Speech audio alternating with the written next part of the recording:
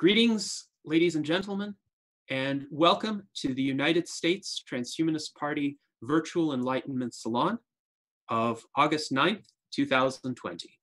I am pleased today to be joined by a panel of esteemed US Transhumanist Party officers, including our Director of Applied Innovation, David Shoemaker, our Secretary, Pavel Ilin, our Director of Visual Art, Art Ramon Garcia, our 2020 US presidential candidate and Director of Marketing, Charlie Kam, and our Director of Energy Issues, John Carrots. And with us today, we have two special guests representing the French Transhumanist Association, the AFT-Technoprog.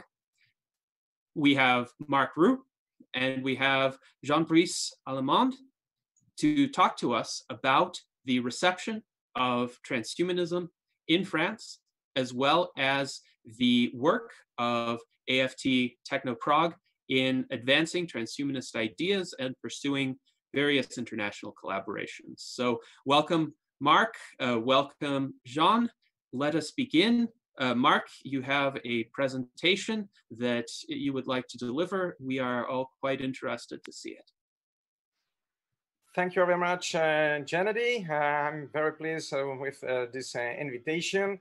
It's a first, I think, that we have the occasion to speak about the French Association front of so broad audience. I will try to give you some ideas of how things happen in France since something like 10 or 15 years. Just I have to switch to show the slides I have prepared. So just a little while here.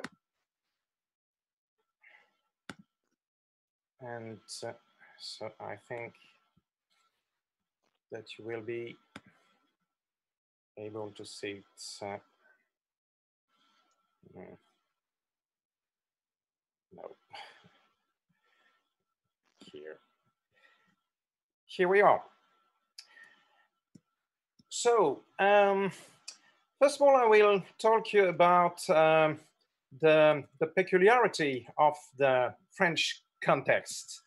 France, I think it's a country of contradiction. It's still a world pole in terms of biotechnologies, I think. You can think about, for example, this Karmat artificial heart, or Emmanuelle Charpentier, you know, the role she played, the development of CRISPR-Cas9. And at the same time, it's a pole of strong bioconservatism. One example, since 2004, France recognized a crime against human species. It's the only country, I think, in the world to do so. And if you practice or promote reproductive cloning or eugenics, they don't expect what is eugenics, but there is something called eugenics in the law. You face 30 years of imprisonment. In general, the vast majority of the media and various commentators, sociologists, philosophers, etc., have done a long and often caricatural presentation of transhumanism. Well, anyway, it's always, it's have done with, transhumanism will be exclusively the emanation of big capital, be libertarian and scientific, especially from Silicon Valley, sure. And it will promise us a two-tier society where the super rich will monopolize enhancement technologies and impose the worst of dictatorships on the rest of the world. And I passed on the many critics who condemn transhumanism for bioethical, moral, or religious reasons, etc.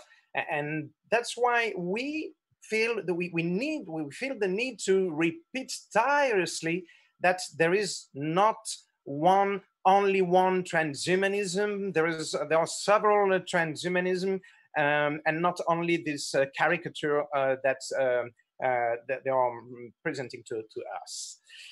Well, in France, we even have groups who not only openly claim to be bioconservatives, but bioludists, and who doesn't hesitate to use not only propaganda, but intimidation or even aggression to try to prevent any debate.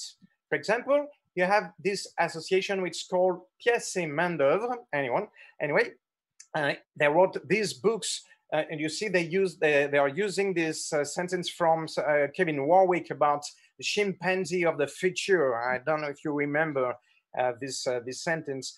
Anyway, these groups is able to go to they was able to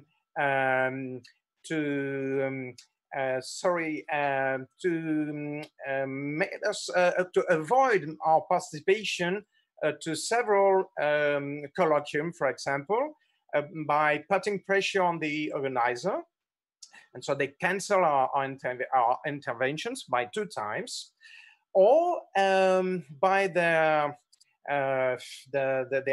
ideology, they influence other peoples who don't hesitate to put on fire Fab Lab, for example, so you can see until where they are able to go. Now, if I may, we, for some reason, still do not see your slides, but I think the visuals here are helpful. So there may be some option that you can toggle so that we can see the visuals representing these hostile groups that you described. If I go back like that, do you see the previous slide? No, I think you need to enable the share screen function on your end. Oh, I lost it. Yes. Okay. What about now? No, unfortunately, we still do not see it. One option could be, Pavel, if you have the slides, we could give Pavel the host role and he could share them on his end. Now? Oh, yes. Now we see your slides. So you didn't have it from the beginning. We did not, but when it got to the visuals, I think it became important for us to be able to see. Yes. So these are representations of some of the hostility that transhumanism has faced in France. Exactly. And you can see on the right, for example, a poster which was on the streets of Paris some years ago. Yes, stop transhumanism, and we are other such examples. I'm starting again. Sorry for that. The consequence is that it remains very difficult for officials, scientists, entrepreneurs, politicians, or other to openly present themselves as transhumanists. And conversely, researchers who fear to see their work morally condemned use the word transhumanism as a scapegoat. You know, transhumanists are the bad guys, not us. We are just doing science, even if they are doing exactly the same things. Well, yet for 4 or 5 years, the lines are slightly moving. More and more institutions are calling on us: university, public hospital, the National Society of Medical Ethics, Union of Entrepreneurs, etc. We were even auditioned and then invited by the French Socialist Party. And not only, but invited once at the National Assembly by a think tank to make our concrete proposals.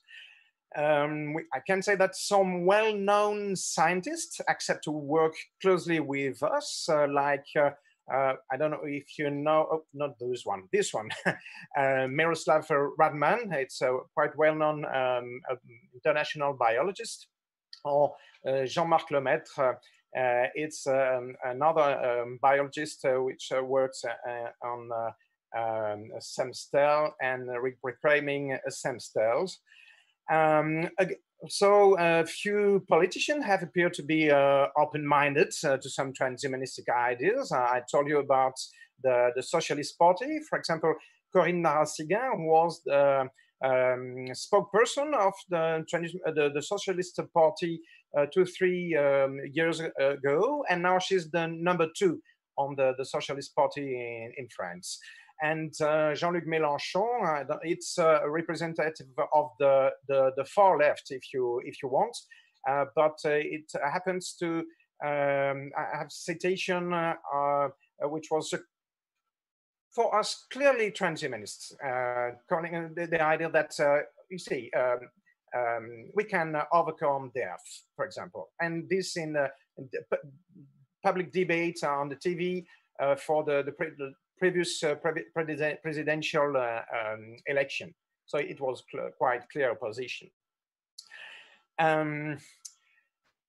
In 2018, we were auditioned by the French National Ethics Committees as part of the revision of the bioethics laws. And for us, it was maybe much more important than those previous example I give, because this committee in France, it's really often followed by the politicians after that, after they give their advices.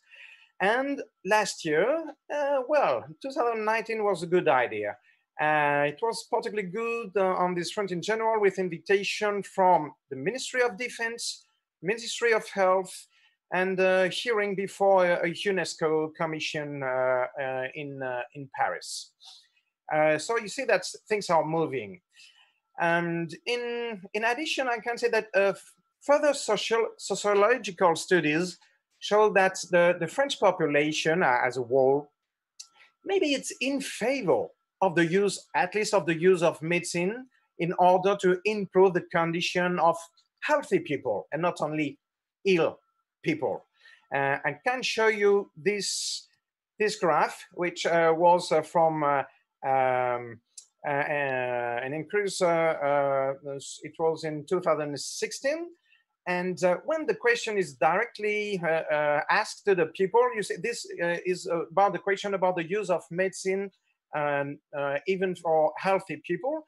And the blue Arson bone shows 72. It's they think that it's a good thing to use medicine for enhancement.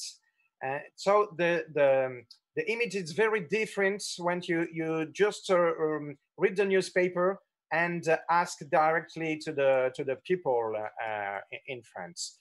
And other studies show that especially urban youth, educated people and well-off, mostly will be in favor of transhumanism. And the opposition, it's on the other part, so more older persons in the countryside, etc. We love that. I have to say that for the while, we meet a persistent refusal by the major and the big media.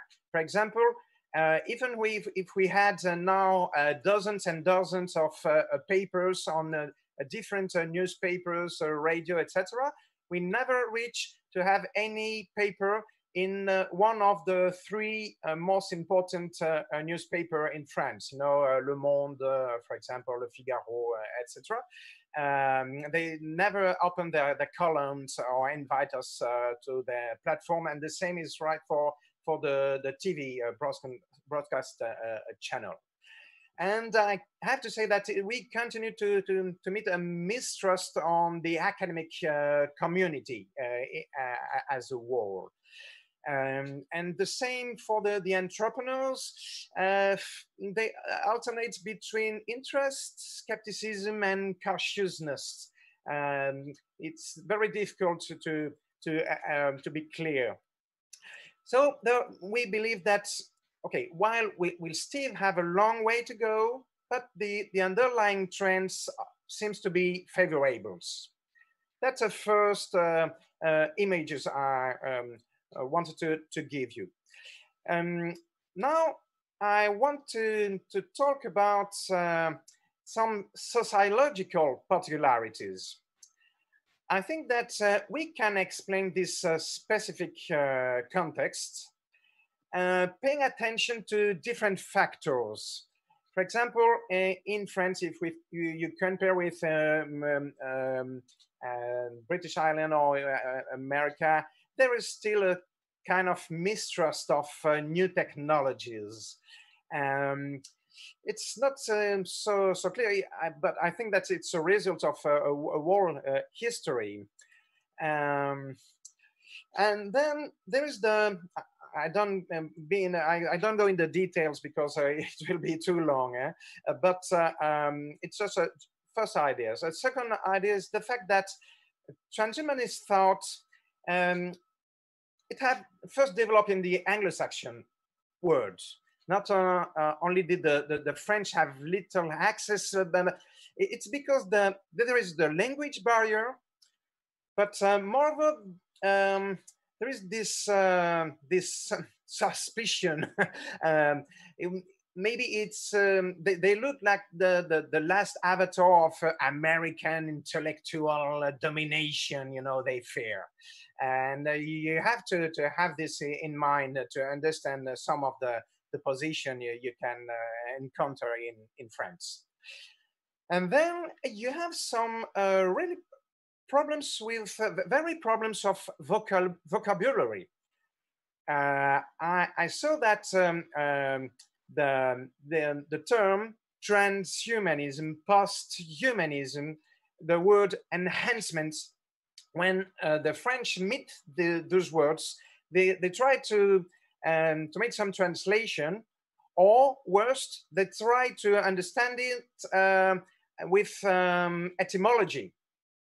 But I think that if we look at what, I don't know, Max Moore or Nick Bostrom was writing when they was talking about posthumanism, for example, this is not necessarily a post in a Latin meaning after humanism. It's something which could be a continuity. It's a discussion.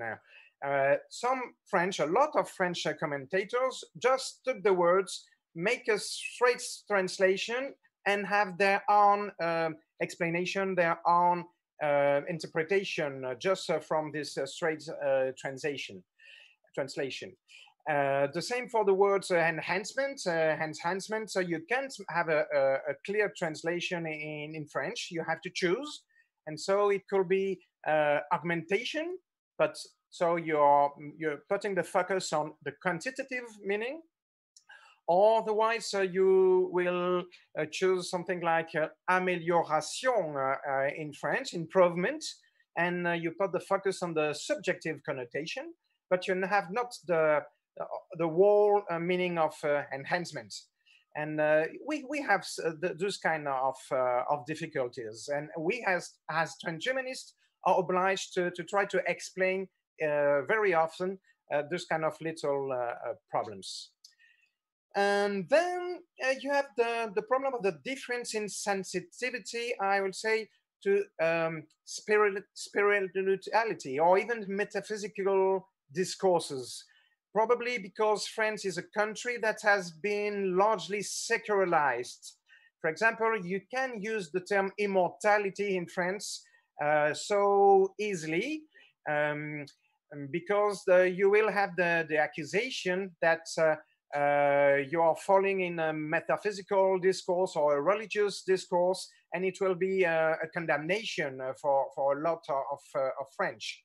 So we was obliged to use other words or to other expression to talk about biological immortality, or to use the word immortality. Immortality, it's a word coined, I think, by the French sociologist Edgar Morin, and it means just winning the battle against aging and illness. But it's not a world immortality. So it's another kind of difficulty. And then we have to put attention from the outset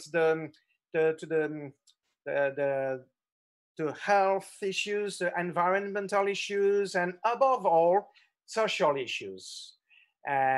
Which is why AFT-Technoprog quickly recognized itself in the thinking, I have to say it, of James Hughes, as he expressed it in his book, Citizen Cyborg, and all the ideas of techno-progressivism. And that's the reason why the little name of AFT is Technoprog. So with that, now I will end with some details about the association. Before the 2000s, there was almost nothing transhumanistic in the French-speaking world, I think. From 2002 to 2007, we had the small groups, les mutants, but it was groupuscular, and we have some books. I like to quote Rémi Sussan, les utopies posthumaines, was the one of the books for myself, which one I encountered the main ideas of transhumanism. It's for the French people, it's a really good introduction of the whole ideas, I think. From 2007 appears the French Transhumanist Association, Technoprog. It established itself as the organization of reference in France. I have the pleasure to say, because it's there from more than 10 years now. But we are also in other French-speaking countries. We are present in Belgium, in Switzerland, and some of African French-speaking countries like Cameroon or Benin, for example. The association was declared in 2010, but it's a detail. From its creation, it's important, I think, that to say that from 2014, its activity had started to grow. All the indicators grow steadily from 2014. 2014, it was the year where we was able to organize for the first time the Transvision colloquium. But from this time, our numbers, the different numbers grow like that. It was good until the 2017. And from 2017, we are stay at this level. That means that we are still about 100 number. When I say 100 members, I want to say 100 numbers. We are permanently up to date with their membership fees. Otherwise, the organization see that it's about 2,000 sympathizers, and this is stable now from 3-4 years. So with all this, I'll say that this movement, this energy, we was able to organize Transvision 2014. I have to say that for us, it was very important. It changed something. We have the pleasure to have, for the first time, a lot of journalists, something like 40 journalists had come. We had 5 crew films with this occasion, and a lot of papers, etc. So I still think that's the organization of such a colloquium. I say that it's already a part of the pot of Jean. Maybe it's a really good thing for a country that who try to help the transhumanist movement, I think, in his country. Well, I have to say that we have now some groups in different regions of France. Sorry, here we are. So and now it's much more than this map. We have correspondents in about 10 big countries, big towns in France. So it's not so bad. And yes, the previous slide was just to say that we have several books from members of the association. So this is a good help for the world communication. So, well, we are continuing our many activities now. In 2010, we have made an important decision. Our General Assembly decided to try to steer our action in more practical directions. Because since the beginning, I have to say that AFT-Technoprog, well, it was and it's remained mainly in the theoretical field. And we believe that in order to reach a wider audience, we need to be more practical. And so, for example, in the coming month, we plan to be partner of an implant party to reinforce our contacts with the makers, with the fab labs. And we plan to develop our own initiative as makers. That's I hope an important direction for the coming years. And finally, and you may be interested by this part, more and more pressing voices were heard within our association to get down to politics. Several members have been working for a few months to launch a transhumanist political party in France. With the aim of presenting a candidate for the French presidential election, which will be the next one will be in 2022. So in 2 years. So we will see that. I'm not so certain about nothing. But the group is already working for now 2-3 months. So okay, I hope that you will have some news about this project. And now, perhaps I don't know, can say that our association has reached something like a necessary size and maybe maturity to better contribute to the development of international transhumanism. I don't know.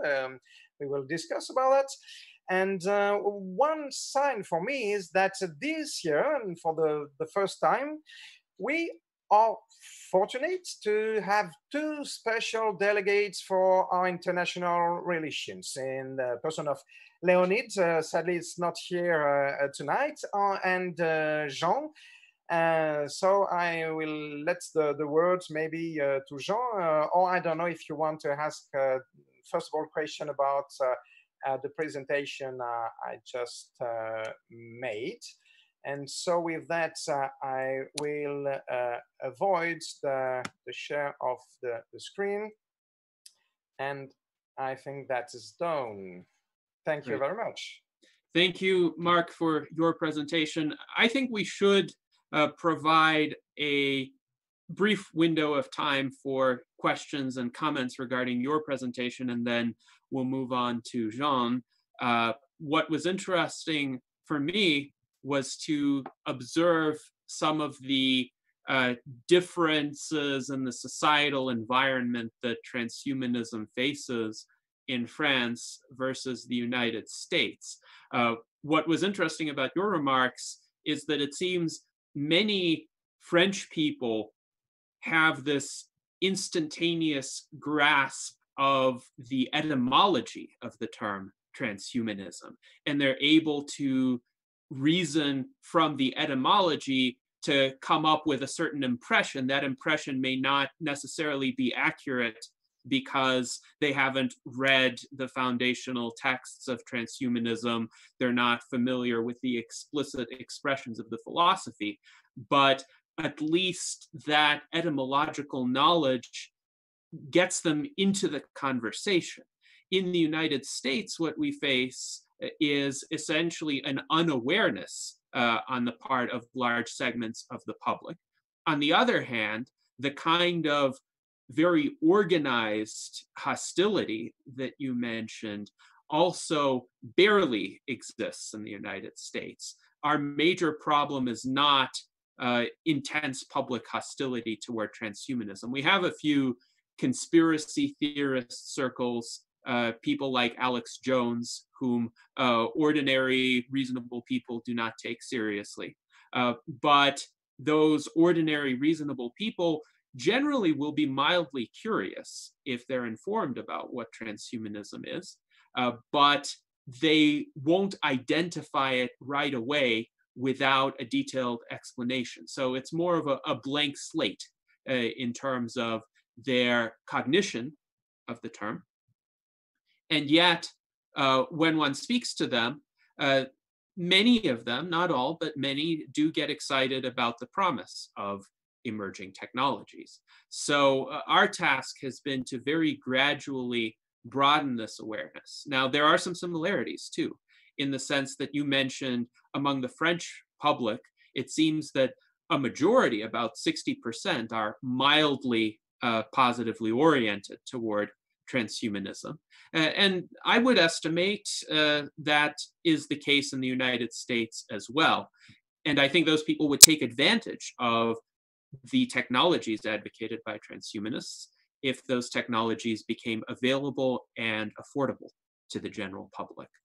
Now, in terms of media and mainstream politicians, you seem to have an easier time with certain politicians actually explicitly embracing transhumanist ideas. This is very difficult in the United States because of the two-party system that we have. The Republicans and Democrats generally don't even want to acknowledge the existence of other political parties. So that is our biggest obstacle. And in terms of media coverage, it depends on whether the media outlets are aligned with the main political parties. If the media outlets believe it's their mission to promote either the left wing or the right wing of American politics, the Republican Party on the right wing, the Democratic Party on the left wing, then they will just stop covering anything about alternative viewpoints. We had an 18-candidate presidential debate for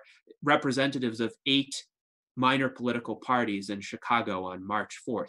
And it got some coverage in alternative media. It was live streamed on the internet, but we did not have any mainstream media coverage for the debate because they don't like to give people any awareness that alternatives exist. So in France, you mentioned there is an incipient effort to begin a political party. My hope is you will have more sympathy among representatives of other political parties who see an alignment of goals and see the possibility of making certain alliances, at least for pragmatic reasons. So those are my observations. And if you have any thoughts in response, I'd be happy to hear them. Yeah, just to say, for example, that we get in touch with the Pirates Party. We know that this is a possibility there. There are some acquaintances. And yes, we know some peoples in different parties. We are enough open-minded. For example, I was talking about the fact that actually it was 2 years ago the National Assembly voted for the new bioethics law. Well, the main reporter of the law was a member of the actual presidential party in France, Deputy Jean-Louis Touraine, and you can't talk about him as something like a crypto transhumanism. It's very, very impressioning how far is able to go, but without nothing saying nothing really openly. But we know that we have those back doors, and other peoples, even in the government. For example, one of the previous how to say that state secretary was the companion of guys which has it still have a weblog and an organization which it's starting in Boston. I mean, he was in Harvard when they start together with his friend this organization, and now this person was in the French government. So we have those opportunities. But on the other hand, the fact is that for the while we didn't appear as anything political. So we think that they don't feel us as any danger. But we think that the fact to try to enter in politics, it will have this big risk that from day to the other day, those people can start to see us as competitors. And so this is the question. Maybe the things will change in the bad direction. And that is an interesting question to consider. One thought that I've had along these lines is that in parliamentary systems, it's easier to form multi-party alliances. So some more established parties may consider minor political parties to be useful allies. In the type of system that exists in the United States, which is essentially a plurality or first past the post system, each of the parties sees the others as competitors, and even say the Green Party is seen as a serious competitor by the Democratic Party, even though the Green Party espouses a lot of the same ideas and indeed goes further than the Democratic Party does. The Democratic Party has often fought to exclude the Green Party from the ballots because they don't want to, quote, split the vote. But I wonder, what is your assessment in France with regard to how conducive the French political system is to collaboration among multiple political parties? Well, that's you're right. It's easier. It's easier in this direction, but you have to take care in which election you take part, because the logics are very different. If you try to participate to local elections, or to national election, or to European elections, each election has a different logics. So, for example, I think it won't be a good idea to try to take part on a local election. We have nothing to say at the level, so little to say at the level of a village or a little town. I think that it's possible to try at the national election for the presidential election, because it's quite open and you're not obliged to have a lot of candidates. You have just to have one candidate. Or on the other side, the other possibility is to try with the European election. As you know, in Great Britain, in Spain, in Germany, last year several candidates tried the chance. Okay, we wasn't ready for the previous European elections, and so that's the reason why we think that the next possibility will be 2022. But I want to add another idea, which was, and it's still in discussion inside the association and inside the group to try to organize the political investment. In France, there is a difference between to be organized as a party, which is a really specific kind of organization, and to be organized at what they say a movement. It's also an organization, a non-profit organization, but if you appear like a movement at the first step, you don't appear with candidates. And so you can wait even until the last time to declare a candidate, or very late to declare a candidate, or to declare that you will support a candidate. On the other hand, if you start immediately like a party, it's quite clear that you will have candidates, you will try to win some election. So we are not absolutely sure for the while if we will choose the party form or the movement form. No, between us, everybody's not don't agree in one or the other possibility. I think that's a movement. It's more easy. It's less dangerous, but sure, in terms of communication, it can be less attractive for the media, for example.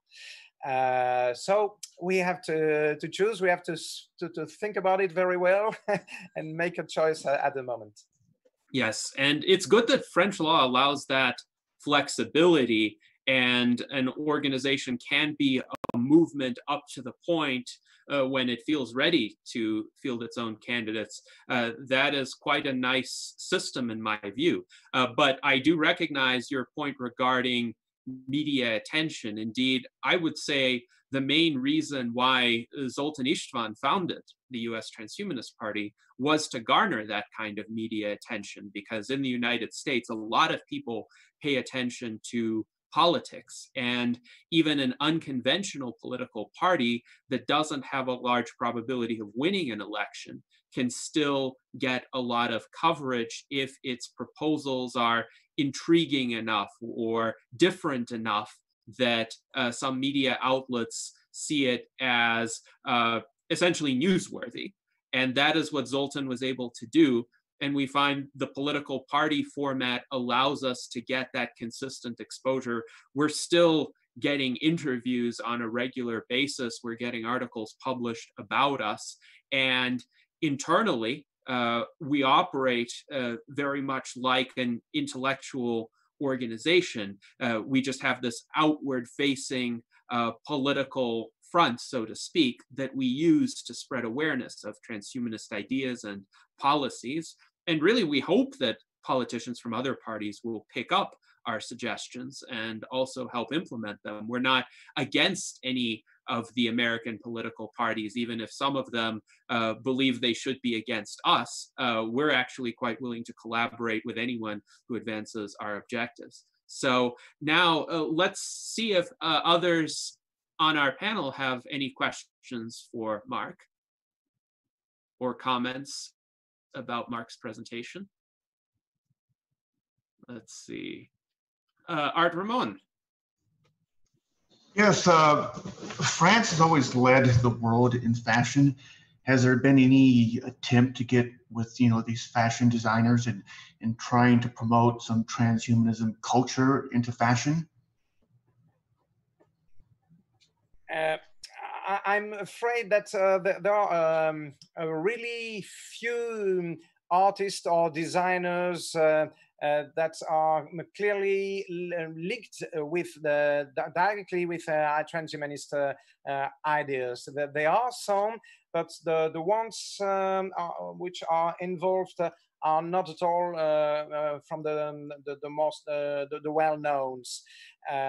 So you almost can't hear at all in the media about what they are doing, or you have to be interested in a very or quite a geek manifestation or events to find them. We try to promote them as we can, but there is still this difficulty for them that some of them, or all of them, I don't know, knows that if they clearly appear like transhumanists, they will have to face all this caricature I was talking about at the beginning.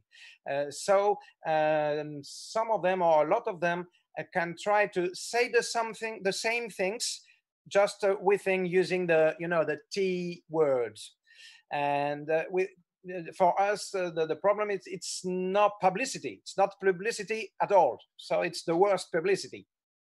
They don't talk about the association. They don't talk about transhumanism.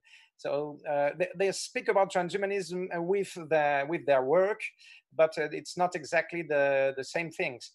And so about designers, for example, well, I don't know, but I don't see anyone. Well, things can be said visually, and sometimes that could be a way around difficult words. So just something to consider. I think about one person which made a really good work is Thierry Mutin. Thierry Mutin is a designer and is an artist. Well, he works almost all his career in America. he designed beautiful buildings or atrium at the entrance of buildings in New York, where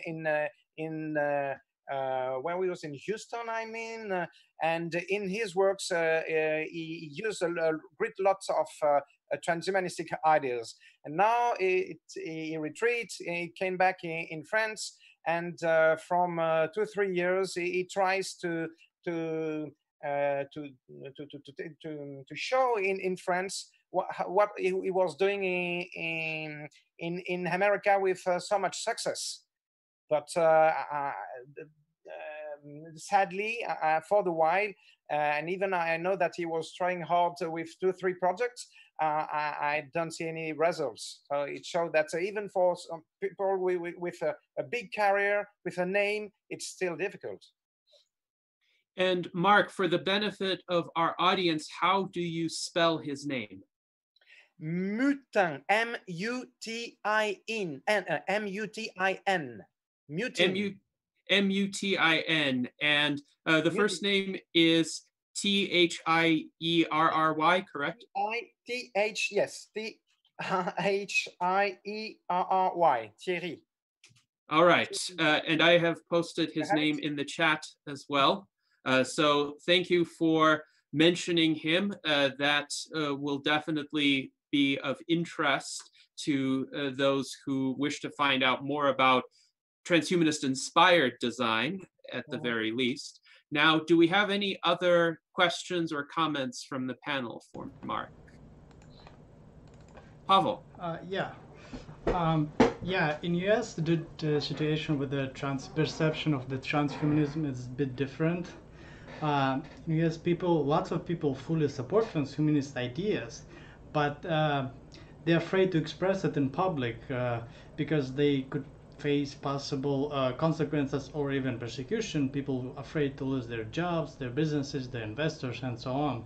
Even famous people like I don't know, Andrew Yang or Elon Musk, I think they are transhumanist, but even if they working on some technologies such as AI, or they advocating for things like a basic income, they still avoid the term transhumanist because of the self-censorship, because they're afraid of the expressing some non-conventional terms. Yeah, and that's very sad.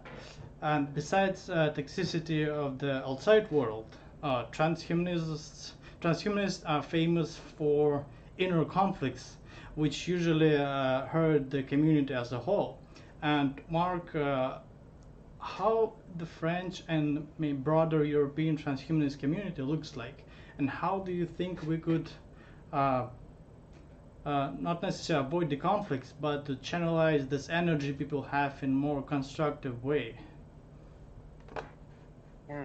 So it's 2 different points for me, and the first point, it's very important. I will have myself a question about the first points, but I have to answer I want to answer the second one, how to avoid divisions in general, even inside the movement. Yes, it's a big question, and it's an important question for us from the beginning. But well, for this part, maybe the cultural French context has had helped us a little bit. Yes, I have an hesitation. I think that it's still a little bit touchy, and I can feel it even when I'm speaking with some American representative of the movement. Well, I've followed different phases that the US Transhumanist Party passes on the past month. I know that things wasn't easy at all. So how to say that? Well, I will say that what I will say, it's my own position, first of all, okay? Okay, in the first time, sure that we can say that it's preferable to try to be consensual, and because we have so much to just can you hear me? Yes, we could hear you. Okay, because I have the images was frozen, so I have an hesitation. Sorry, tell me if there is a problem. Mm-hmm. So that was for me, for example, the position of the first transhumanists historically. I think I don't know about Faridun Esfandiarian, the idea of to be upwingers, which was it's an idea that Natasha is still, I think, as I understand, very in favor of, and not trying to. To choose a trend or another.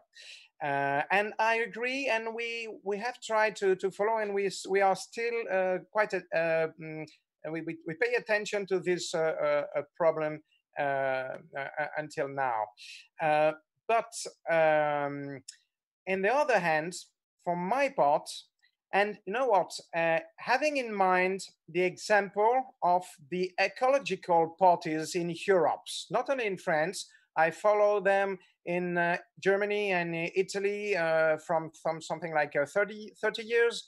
And I think it's quite interesting to make the parallel between the history of ecological parties in Europe and what could be the evolution of a transhumanist party. I think that's what we can see, or maybe we can expect some analogies between the two, the both. At the starting point, the ecological parties was exactly saying that ecology is transversal. You haven't to be right or left to be ecologist, and ecologists are saying think about all the society, all the party can embrace ideas, etc.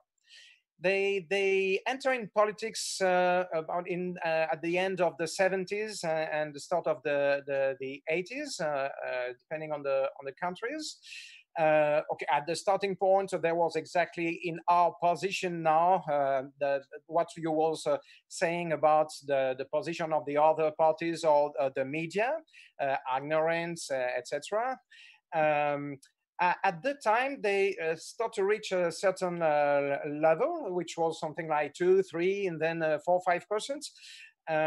And so the other party starts to pay attention.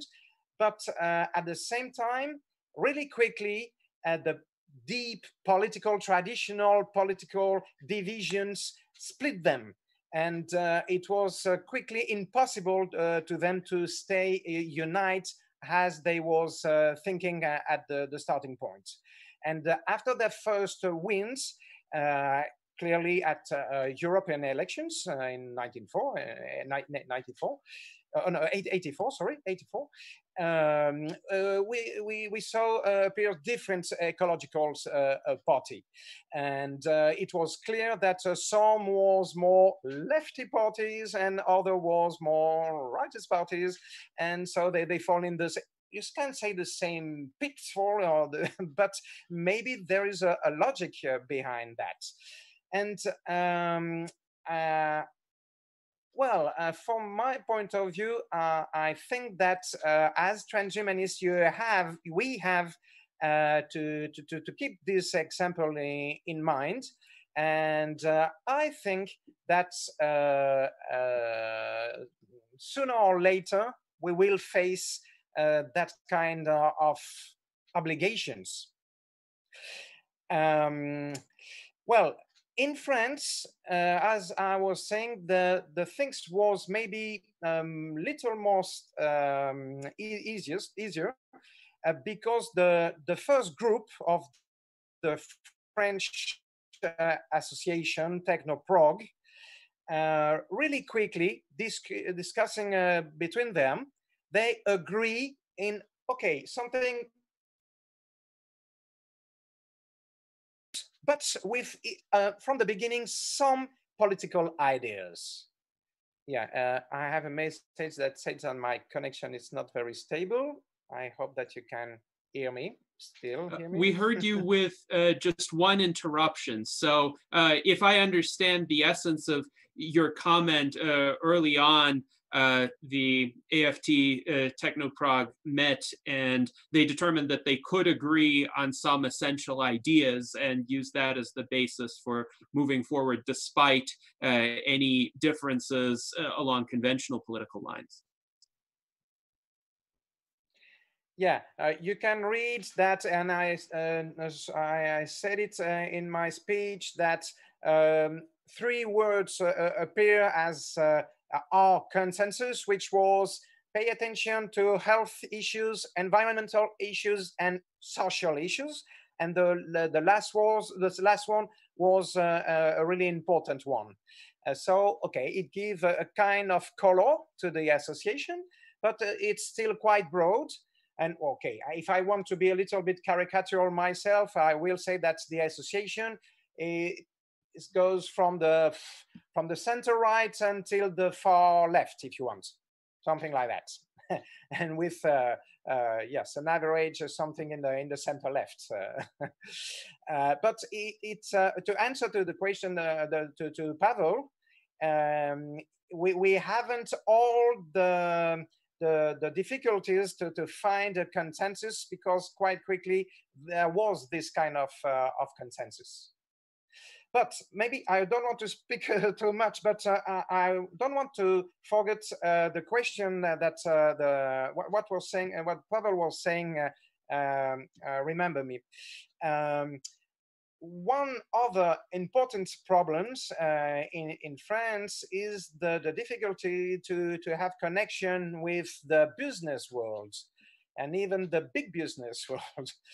And Pavel, you also talking about the fact that someone like Elon Musk, or I don't know, you can talk about Larry Page, who had so transhumanistic point of view and public declarations at sometimes still refuse to speak about them as transhumanists. But my question is it so difficult for you to have almost contacts, discussion with them, and to explain them or to try to argue in front of them why it could be so important to promote transhumanism, or even indirectly to help the transhumanist movement? Because I think that we have arguments to try to convince them. What can you answer to me?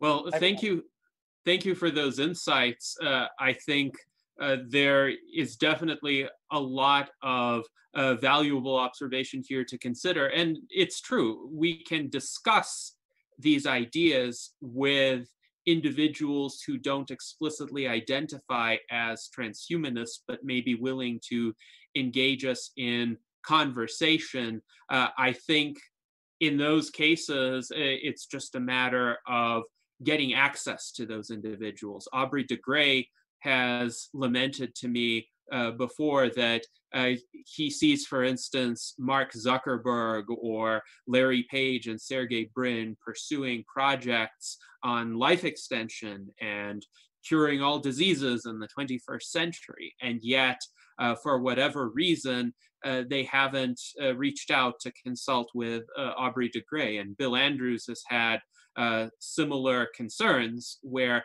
sometimes he can get a meeting or a conference call set up with an entrepreneur, but some of these people who are multimillionaires or billionaires, they are very set in their ways. There are certain ideas, certain tactics that have led them to accumulate vast fortunes, and they tend to therefore have a very high opinion of their initial hunches about a particular subject. And so if there's someone who is more scientifically educated about an area, it may still be difficult for that expertise to reach the entrepreneur, the business person who could really help financially. And I think there's a similar issue with the Transhumanist Party. It's almost like one has to have widespread recognition first to get that kind of notice from these leading figures. But I think if we kind of work our way around the edges, have more communication with people in that general community, eventually this kind of recognition may happen. But I do believe it will be a process that will take some years. Now, your observations regarding the history of the ecologically oriented parties in France is quite interesting as well. And it does seem like once an organization grows to a certain point, it almost begins to become a victim of its own success, because some of the dynamics from the mainstream begin to take hold. The Transhumanist Party, when it was founded by Zoltan, and since I became chairman in November 2016, has always strived to undertake a big tent approach. We do have our three core ideals, which focus on significant life extension, on a culture of rationality and secular values, and on preventing and mitigating existential risks. And we frame those core ideals specifically so that people from across the political spectrum could find some affinity with them and engage one another in policy discussions that transcend these trench warfare issues that occur between the right and the left. But at the same time, of course, we've had a great escalation of these right-left rivalries in American politics, but elsewhere in European politics as well over the past 5 years. And it's difficult for that not to penetrate into movements, even if those movements try explicitly to avoid that.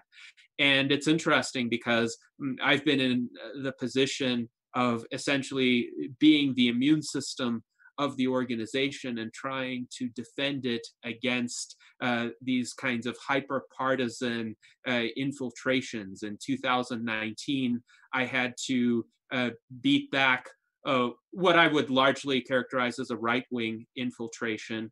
And in late May, early June of this year, I had to beat back a very virulently left-wing infiltration, while at the same time communicating to the members who happen to hold right-wing or left-wing positions that they're still welcome in our organization, that it's not about their politics in the mainstream sense that I would be concerned. It's only about behaviors. So if someone is attempting to purify or cleanse the organization of views that disagree with them, that to me is a very dangerous tendency, because it gets rid of these opportunities for collaboration, for transcending partisan division, and for finding creative solutions. Ultimately, my view, and I think many transhumanists will agree with me, is that the solutions are not found exclusively on the left or on the right, or that the contemporary major political parties could solve the problems facing humanity. I think we do need to look upward toward the potential of humankind through science, technology, rationality to overcome these problems that have plagued the human condition historically. So my hope is the Transhumanist Party could remain a big tent organization, one that is welcoming to people of many conventional political perspectives, as long as they accept that premise, that this isn't going to be turned toward the right or turned toward the left, but remain transpartisan. So hopefully in the coming years, that approach will bear itself out and persist. So yeah, just a quick commentary about that, just to precise what I was saying about how works the French organization. There is nothing written in our stages who says that you were also talking about how do you have to behave. It's just the fact that because the a clear majority of the first members and the people who was mainly involved have the tendency to put in front of some ideas that, you know, the other ones they agreed, so they came in the organization. And the fact is, I just see that's the persons who express, for example, I can say a clear libertarian point of view. They don't stay a lot, but it's just a choice. They don't probably they don't feel on their ears with the majority of the association, and so well, it's just like that. We don't try to close any door. All the doors are open, but because the people which are already there are speaking clearly, there is if I can see naturally in a kind of way, a kind of filter, maybe. That's the fact. Interesting. So it's more of a cultural filter rather than a rules-based filter. And it's interesting to consider also the characteristics based on which one might want to have a filter. For me, it's essentially all about behavior. If somebody can be civil, if someone can engage with us constructively, then they are welcome in our organization. So creating that culture is indeed important. And I think we've made some strides in that with the people who are currently in our organization, our officers, our most active members. I think we are on our way.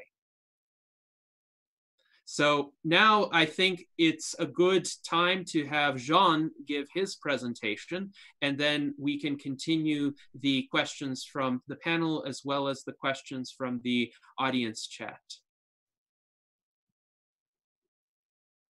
So Jean, if you unmute yourself, feel free to proceed.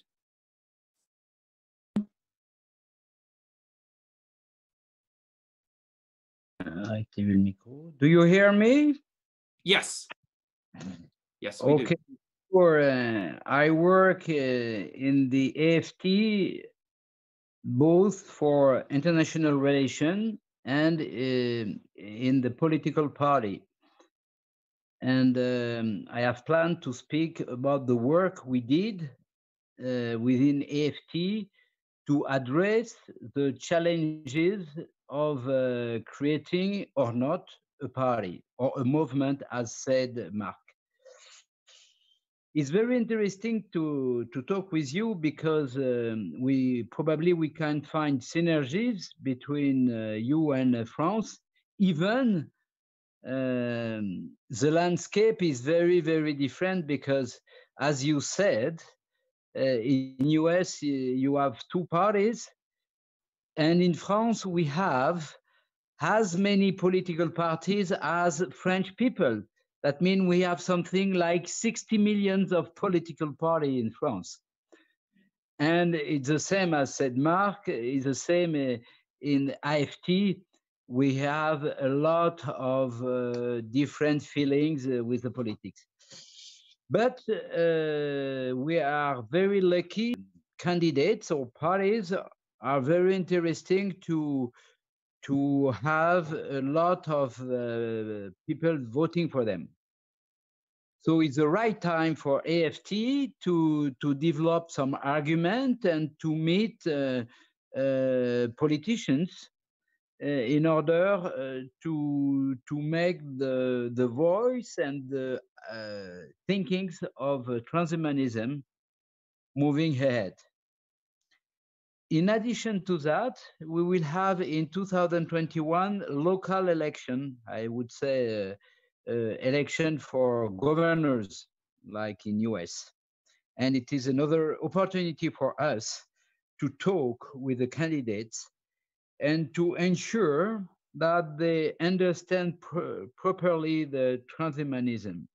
Because as said Marc, it's very clear that contrary with US, in France, it's absolutely not well understood what is transhumanism. And election is the right time to talk about it. You know, French, we did revolution few years after US, but we like politics, we like to talk, we like to debate, even we like to fight. So this time is very useful for us to make our ideas discuss among the country. As you know, as shown by Marc, our association is very small, but it could be a very good opportunity to increase the number of members, because there are a lot of similarities between ecological party and AFT or transhumanism movement. At the beginning was or were very, very small. So even we are not so many, if we make this comparison, we could have some opportunities to increase the number of members of the AFT. And it's the case because the numbers of our members is growing slowly, but it's growing. Second point of my presentation is just very simple. You know, it's 3 slides, and so it's okay. It's about the proposal. We have split the proposal we would like to address. We split it in 8 chapters, and the rank of the chapters is very important. We start by education, after democracy, technology and science, health and longevity, environmental issues, economy, at last but not least, universal rights, or yes, human rights, which are very important because probably all the artificial intelligence will have to cope with the international human rights. Last point, among all these topics, and I speak under the control of Marc, as we have people from center right to far left. We have not been able yet to finalize our position and it's a job we have till next year in order to find a common roots among all of us and to have a proposal which fit with all of us. That's it for me. If you have question, Yes, I like to... Thank you, Jean, for your presentation. And now let's open up the floor for questions. I know David and Charlie, you haven't had the opportunity to ask questions yet. So if either of you would like to start. Well, I think both presentations were very enlightening and very interesting. I really enjoyed that. I will, I don't necessarily have questions, but I can speak to something with regard to some of the prominent people or well-known people that are in scientific or organizations that appear to be transhumanists, but they don't necessarily come out and say they are. For example, as many of you know, I'm friends with Ray Kurzweil, and Ray likes to stay out of politics. So he's not about to necessarily become a member of anything like our party that's called the United States Transhumanist Party, because it's a political organization. At the same time, one of the reasons he doesn't necessarily come out and say that he's transhumanist either is because he's got his own title, which is singularitarian, which is almost the same thing anyway. I mean, if you read his books, that's why I call myself a singularitarian, but I'm also a transhumanist. It overlaps. And to that point, I attended a post-human summit in New York last year, hosted by Francesca Ferrando, and she's a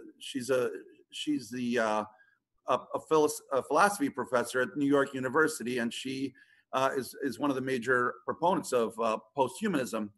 And in fact, I attended it there, and so did Denora Delphine. We were both there, and we all had dinner with her, with Francesca and others, and we discussed about transhumanism and post-human.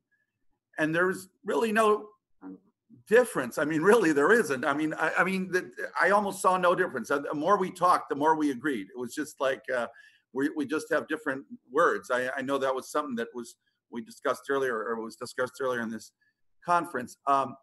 So I mean, I understand that there's different organizations, as was just mentioned, that you've got millions of people with a million different parties in France. There are a lot of people with different ideas here with different titles, but with regard to the transhumanist or post-human or singularitarian, they're all kind of very, very similar. There's the distinctions, and I think as we progress into the future, there'll be almost no distinction because we're all trying to do the same thing. Now, one more thing I'll mention with regard to politics. You mentioned about Elon Musk, for example. Well, one of his, and again, there's another guy who has never said he's anything. But one of his good friends is Peter Thiel. Now, Peter Thiel, he's in fact the biggest investor, private investor in all of Musk's companies.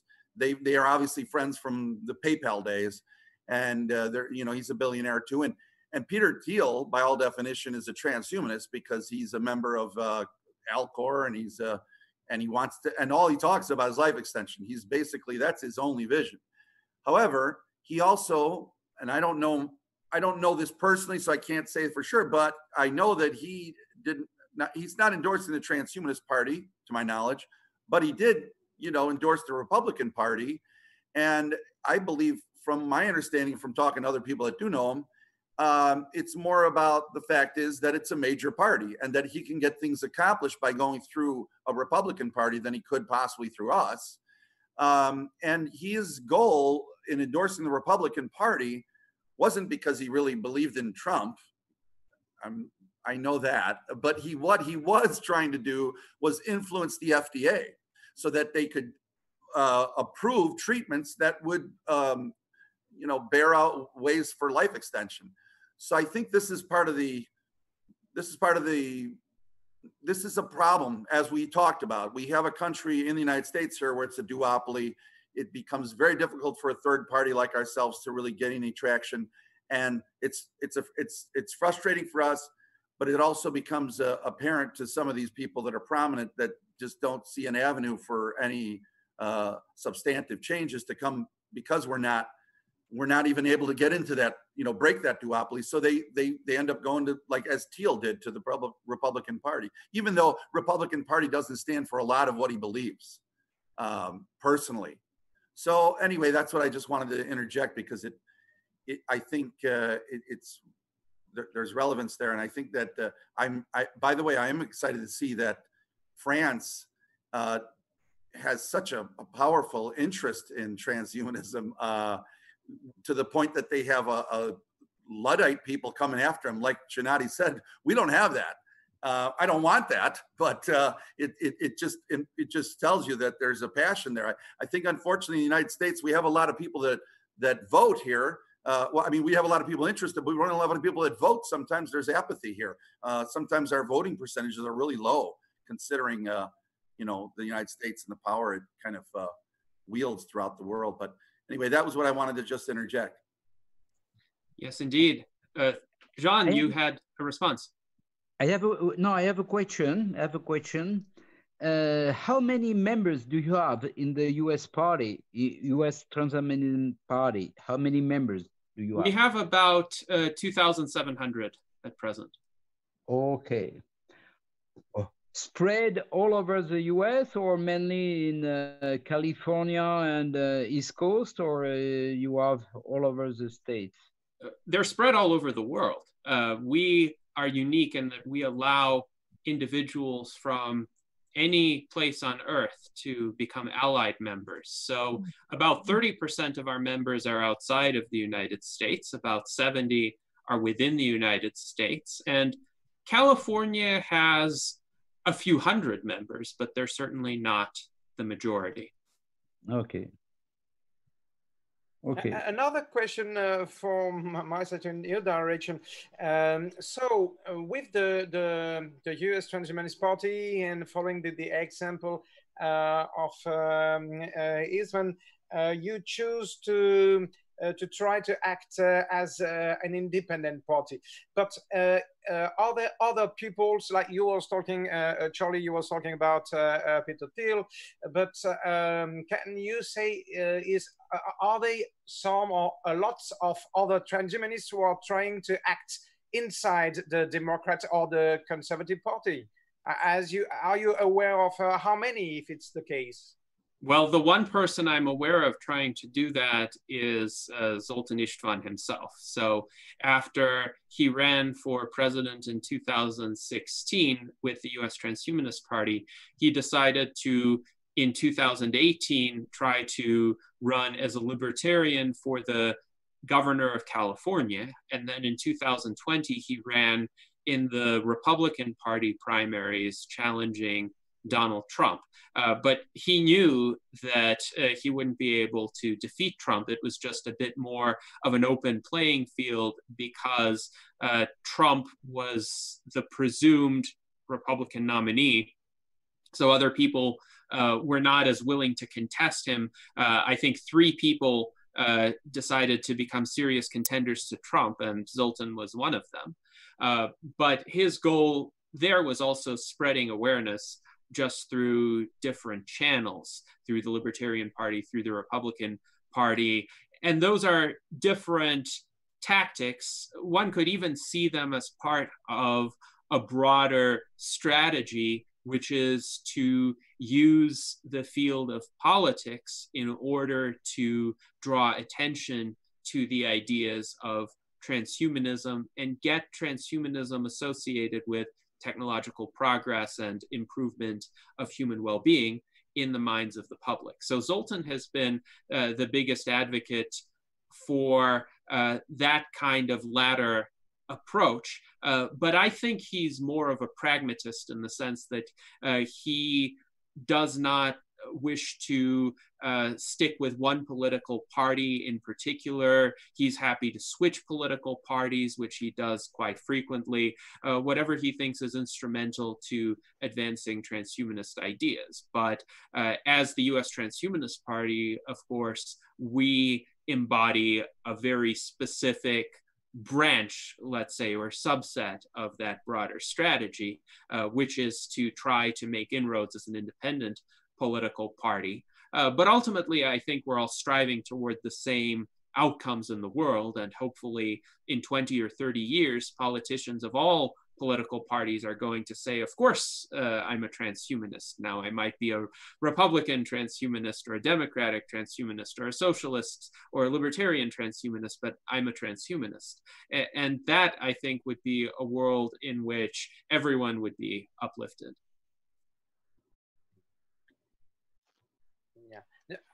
Nothing about the other side, for example, inside the Democratic Party. Are you aware of peoples who are actively trying to do the job? Andrew Yang is close. He doesn't declare himself as transhumanist, but in the last Democratic primary debate, he was probably the only one I heard on stage that actually said, who spoke to the fact that automation is going to replace all of our jobs at some point, or a lot of them. He kind of spoke, and then of course he spoke to, I mean, his whole platform was about universal basic income, which is part of our platform. So he came pretty close. I mean, as far as an actual transhumanist, but again, he hasn't come out and said it to my knowledge. Maybe he has. Maybe Gennady, you know about that. I don't know if he has. I think his familiarity with the philosophy of transhumanism is a bit on a surface level. So before the US Transhumanist Party merged with the Transhuman Party, some of the original representatives of the Transhuman Party held a brief meeting with Andrew Yang, and one of their members, Keith Yu, wrote an article that is still available on the US Transhumanist Party website about that meeting with Andrew Yang, where Keith essentially explained what transhumanism meant to Andrew Yang. And Andrew Yang essentially responded, well, if you put it this way, then yes, I'm a transhumanist. So it was a matter, I think, on his part, not of fearing the term or not wishing to be associated with it, but not having had as much exposure to it yet at that time. But I don't think he would be opposed to transhumanism. I don't think he would shy away from characterizing himself as such. It just hasn't been an emphasis of his messaging. Yeah, I think also it's good to not only focus on the big names like Andrew Yang, and I like following him and listening to what he has to say, but there's an axiom that says all politics is local. So I try to reach out to politicians that are in my local area. I'm in Phoenix, Arizona. So I'll go to town hall meetings, or these days they're virtual town hall meetings, for people that have just recently running in the primary. So the US representative for the district that I happen to be in one of the major political parties was a choice between someone who is a technologist and someone who is a medical doctor. So both of them were actually quite approachable to the ideas of transhumanism. Now, I didn't ask either one of them whether they considered themselves to be a transhumanist. However, I thought it was very fortunate, or felt fortunate to me, that their answers to many of the questions that I posed to them, which were very transhumanist in origin, they agreed with. And it wasn't the, yes, if you'll vote for me, I will agree with you type of agreement. These were well thought out answers on things that had to do with life extension, that had to do with improving maybe voting by the use of using 21st century technologies, things of that nature. So I think there are some inroads to be met there. However, segue, I did have a question that had been looming, and it's about politics in France. So if you'll indulge me. we talk about the difficulties of minor parties in the United States gaining traction, and there are different ways that I and others go about doing that. But I was very envious, Mark, when you said there are 60,000 or 60 million different minor parties in France, and I understand where you're coming from saying that. If there was a French Transhumanist Party, then would you seek to ally with other minor political parties? Would you seek to ally with maybe the larger major parties? Where do you see that there would be possible advancements taking transhumanism to a bigger scale politically in France? And Marc, if you wouldn't mind taking on that question.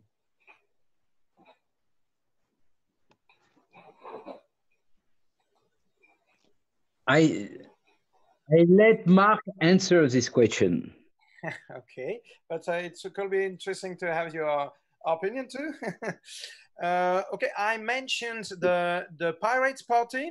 It's clearly the party which is the closest to us because there are different ideas. Sure, when you're talking about artificial intelligence, such stuff about which they are already aware of, and we can find a connection on this kind of issues.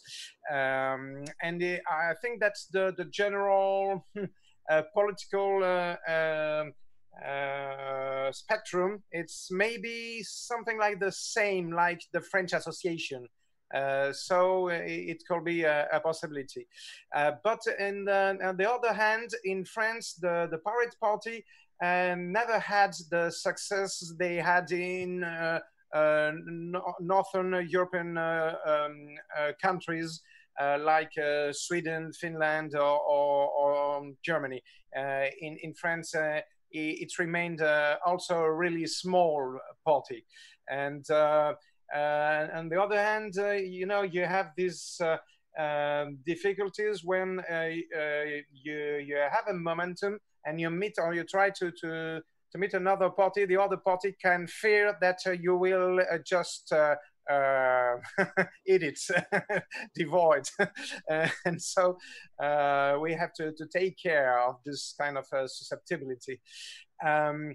But to be more effective and practical, as I saw the things for the while with our different experiences, it seems to me that, as I told you before, that we already met some open ears in party like the Socialist Party, and people who are, you know, some guys like Jean-Louis Mélenchon. Okay, now is much more like a populist, a left populist, if you want. But historically, and from his own culture, he appears from the Socialist Party. For years, he was a senator of the Socialist Party. And on the other part, I told about this other guy, which is Jean-Louis Touraine, nowadays is a deputy of the governmental party in France, you know, En Marche, the party of Emmanuel Macron. Well, Jean-Louis Touraine for years was a deputy of the Socialist Party. I think that's the real basis, the real political base where we can find much more politicians which could be open to our ideas is there. I think that it's not a miracle if the first party in France, first of all, we will call us for discussion, and then we invite us to be present, to be publicly present to their summer university, was the Socialist Party, because it's a risk. It was a risk for them to say, okay, we have no problem to invite the French transhumanists. And it seems that there was right. They haven't any problem with that. and we met other representative or other organizers of this party, with which it was possible to discuss and which was open to our ideas. Well, okay, if we appear as a party, okay, the things will be different. It is what we was talking about before. It will be a communication operation, I think. But if we want to be effective and try to convince other politicians, I think that's the how to say that, the objective. We have to try to reach the heart. Could be somewhere by there. And I say that it's not a personal position, it's just an analysis of my how I see the things in France. Now I will say a pessimistic thing is that the Socialist Party in the last years was in a very bad period of his history. With the win of Emmanuel Macron, a Socialist Party fell, I think something like down of less than 15%, which was a party which was able to reach 36 and near 40% at the time. I didn't hear you. No, please proceed. Oh, sorry.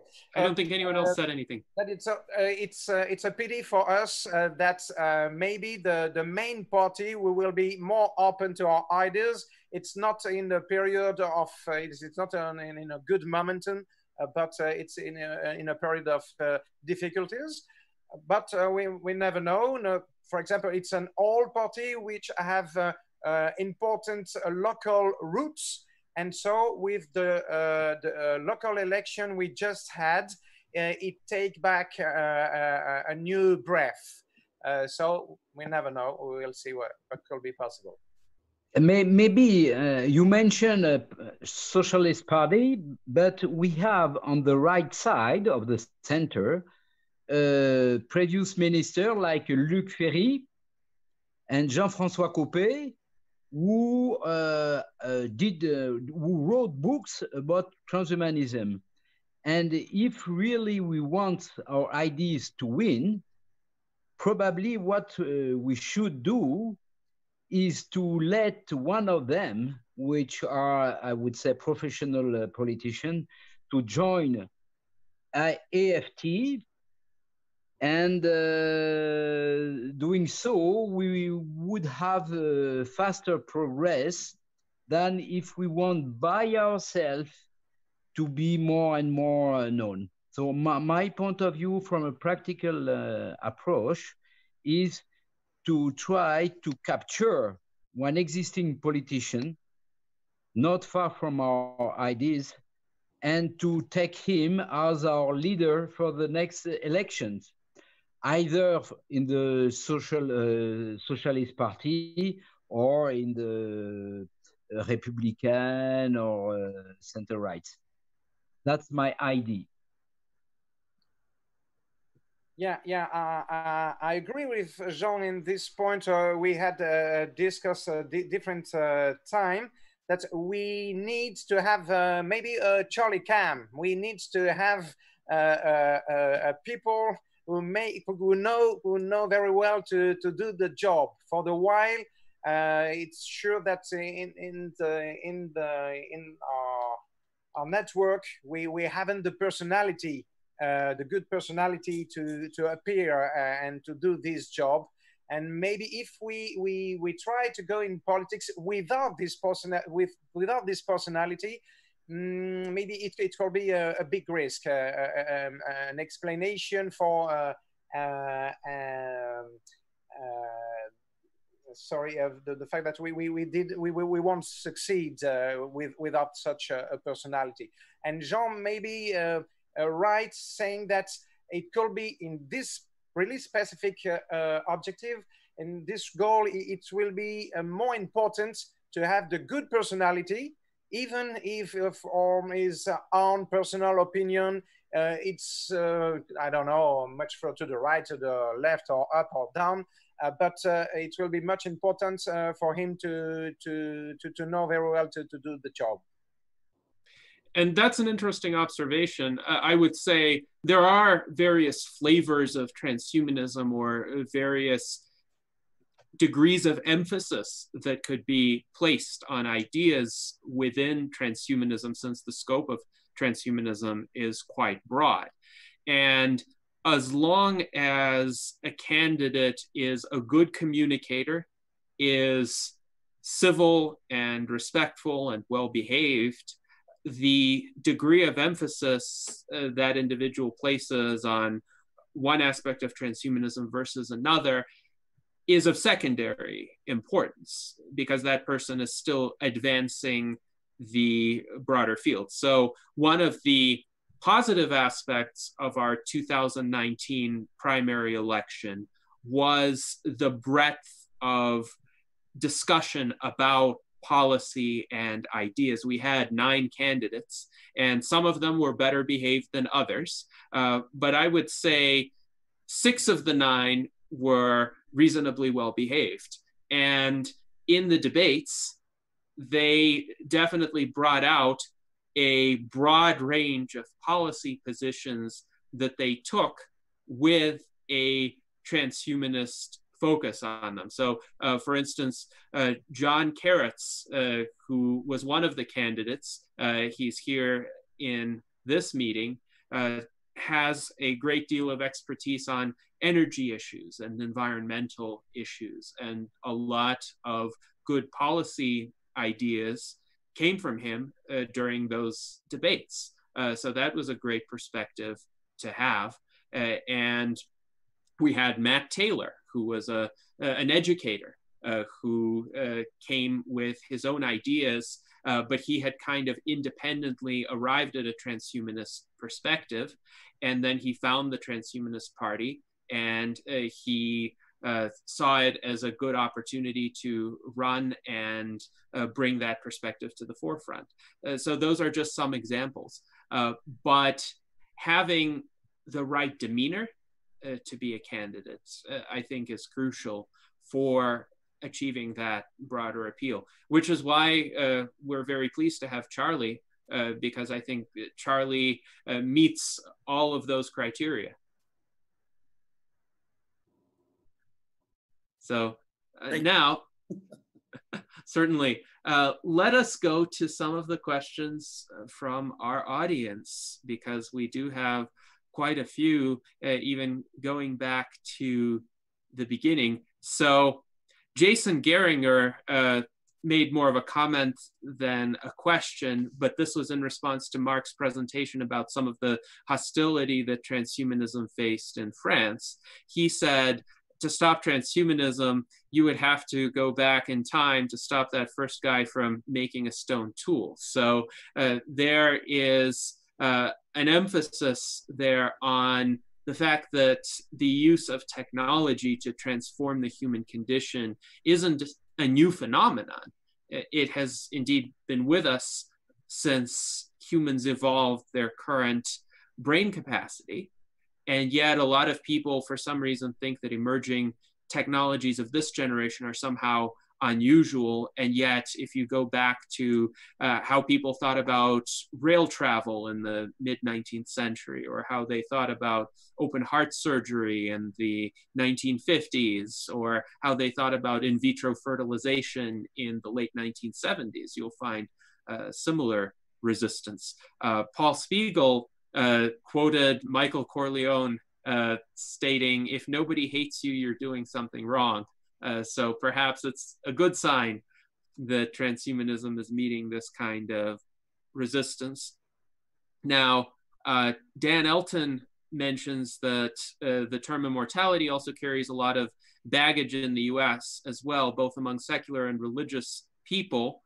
And this is a good bridge into a question that I have. So France, of course, has a much longer secular tradition than some other countries, dating back to the French Revolution and, of course, the influences of the Age of Enlightenment led to this secularism emerging.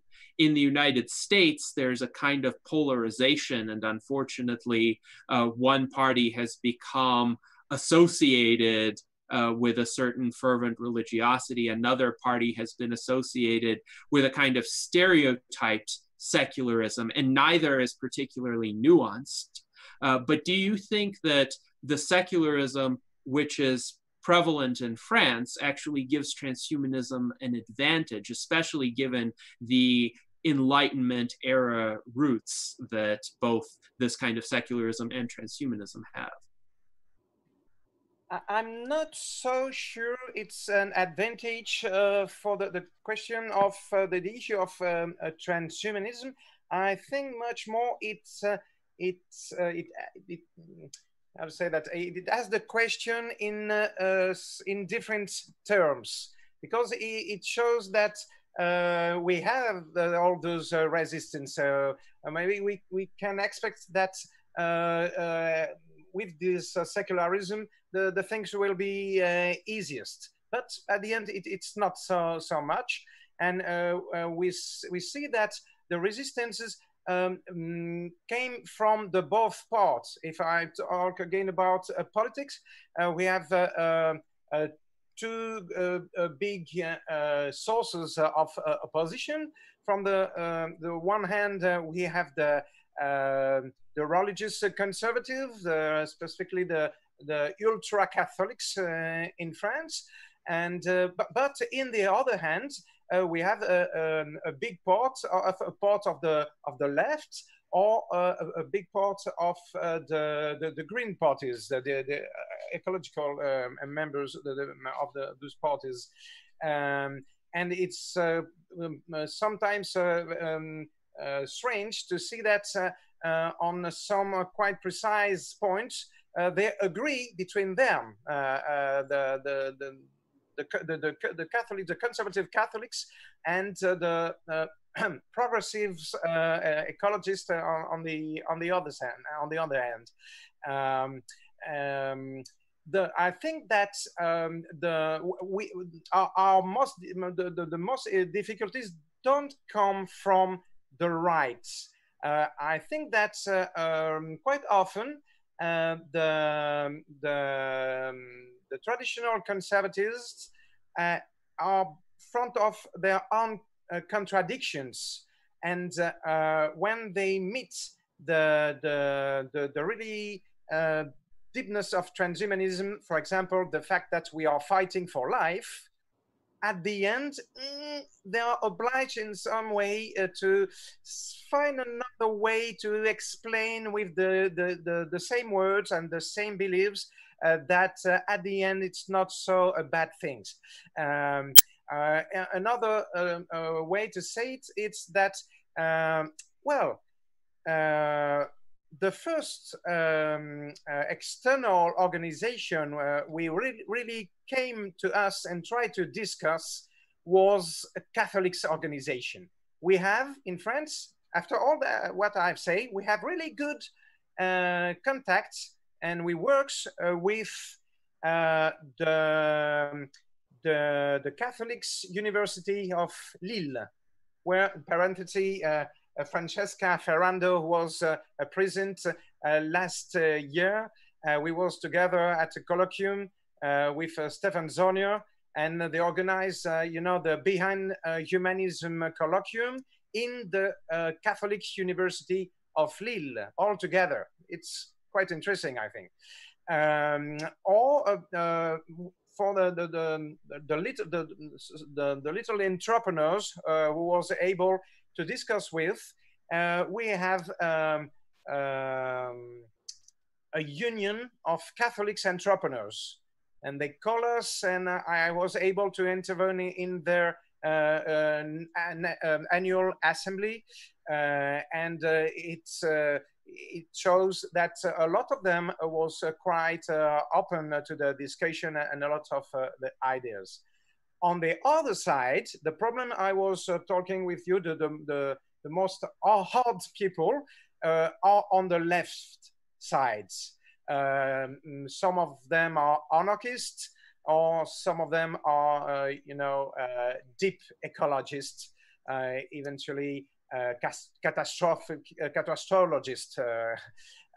So I think that the biggest problem at the end came from people who supposedly are more secularized,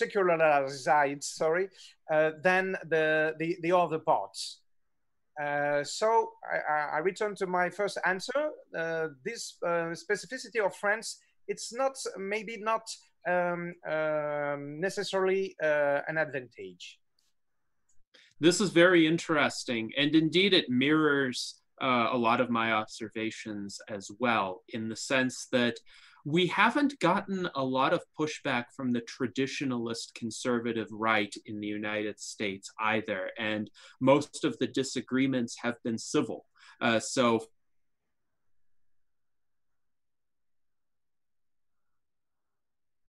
Dr. Fazal Rana, who is also a Christian apologist, essentially. And we had a great civil discussion with him.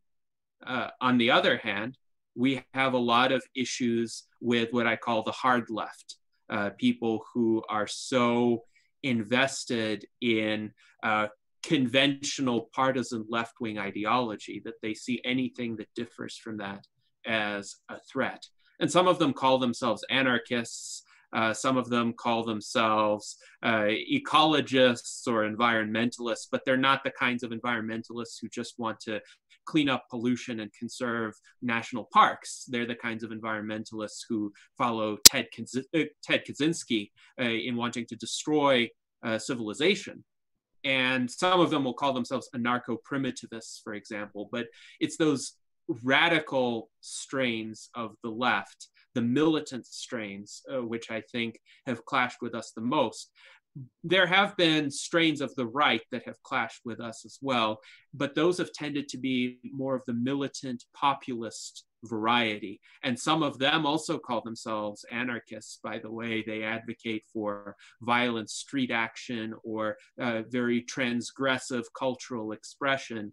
It seems that people who I would characterize as softly left-wing or softly right-wing are at least willing to have a conversation with us, and that conversation provides an opening. So thank you for those observations. I think it's a good time for David to provide his concluding remarks on this discussion, because I know, David, you have to go in 8 minutes, so the floor is yours.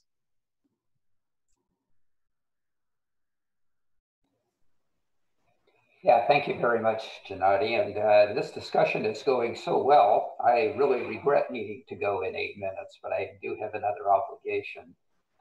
So from a concluding remarks point of view, I want to thank both our guests for coming today. This has been really quite enlightening. I really enjoy hearing about transhumanism all over the world, and it's a real treat to hear about that from the French point of view today. All too aware of the issues that we have in this country trying to bring the transhumanist message. It's encouraging in many regards to hear what's going on in France. So thank you for bringing that to us today. Really, very much appreciate that. Indeed, thank you for those good words. Marc, go ahead. Yes, our pleasure, and I hope that Gennady, from years at the end we haven't. I have the impression that we haven't so much occasion to discuss like we did tonight with. Yes, okay, let's say the other parts of the Atlantic. We have the occasion to work on really specific projects with Natasha, with James Hughes, etc. But not in this way. And well, I really hope that this kind of occasion will be possible again and again. You know that Didier Cornel is really happy himself to talk about longevity in France, and I hope that it will be another occasion. And if it's possible to talk about so much issues we have, yes, surely for our party it will be really interesting. So thank you so much. Yes, indeed. And I think this has been a great conversation. Hopefully, we will be able to continue it for a bit longer, but we're always open to hosting subsequent virtual Enlightenment salons as well. And if Didier or other members of AFT-Technoprog would like to be our guests for those salons, we would be happy to set that up. I will also say that in some ways, the COVID-19 pandemic has accelerated our ability to have these conversations, because now so many more of us use Zoom and other video conferencing software as our primary method of reaching other people, whereas in the past, largely international communications were in the form of various conferences that took place from time to time. Sometimes there would be email communication, but having these in-depth conversations is actually better suited to this medium rather than an in-person conference, because with an in-person conference, yes, you could attend some presentations, you might have lunch with someone, but some of those encounters tend to be more fleeting, or there's more time pressure because one has to go on to the next thing, or the encounters happen incidentally. But in this type of setting where we set aside a few hours for really in-depth explorations, I believe a lot of progress can be made. So the virtual Enlightenment salons, I think, have been great at facilitating that, and this is a great example of it. Now, while we're on the point of longevity, Mike DeVerde wanted to know, how does one say super longevity in France, and whether the words immortality and longevity and super longevity would have the same meanings, the same connotations when spoken in French as compared to English. Well, for longevity, super longevity, we have no problems. On the contrary, really often we choose to start to speak about the different issues by those kind of terms because they are not controversial. And as I show with, if you remember, the bars, the great majority of people have a tendency to answer really positively to that kind of question. They are so proud, you know, to have a Jean Calment as the people who live the most years, and so they are really attentive. They are proud that France still have a good level in this kind of direction. So you have a general communication from the media that France have still his place about all that. I give the example of Emmanuel Charpentier or the Combat Heart, etc. But we have hopefully other examples. And so in general, you have for us, it's a really good entry to try to speak about transhumanism. And so yes, Didier do it really quite well and really often, and other between us. But as I say, the term immortality, it's a little much cautious because of what I was answering maybe already about the fact that, for example, it happens quite often that or I was in some debate or I hear some debate, and I had around me people who was trying to discuss the both or the three, the fourth person so was using the term immortality, but in reality they didn't spoke about the same thing. The one was in the religious concept, and the other was on the scientific concept of longevity, for example. And so I don't know. I have a question maybe in return. Sometimes I have the impression that, for example, in the United States, because maybe that's the secularism as not the history that we have in France, it's not so much a problem to blur those two parts of the concept, and that's so you can use the term immortality without precision, without saying if you are on the scale of the metaphysic or the religious aspect of the things, or if you are on the pragmatic and the scientific part of the things, and the discussion is possible. In France, it's quite problematic. You have to precise, or each person, it's how to say, a dumb discussion.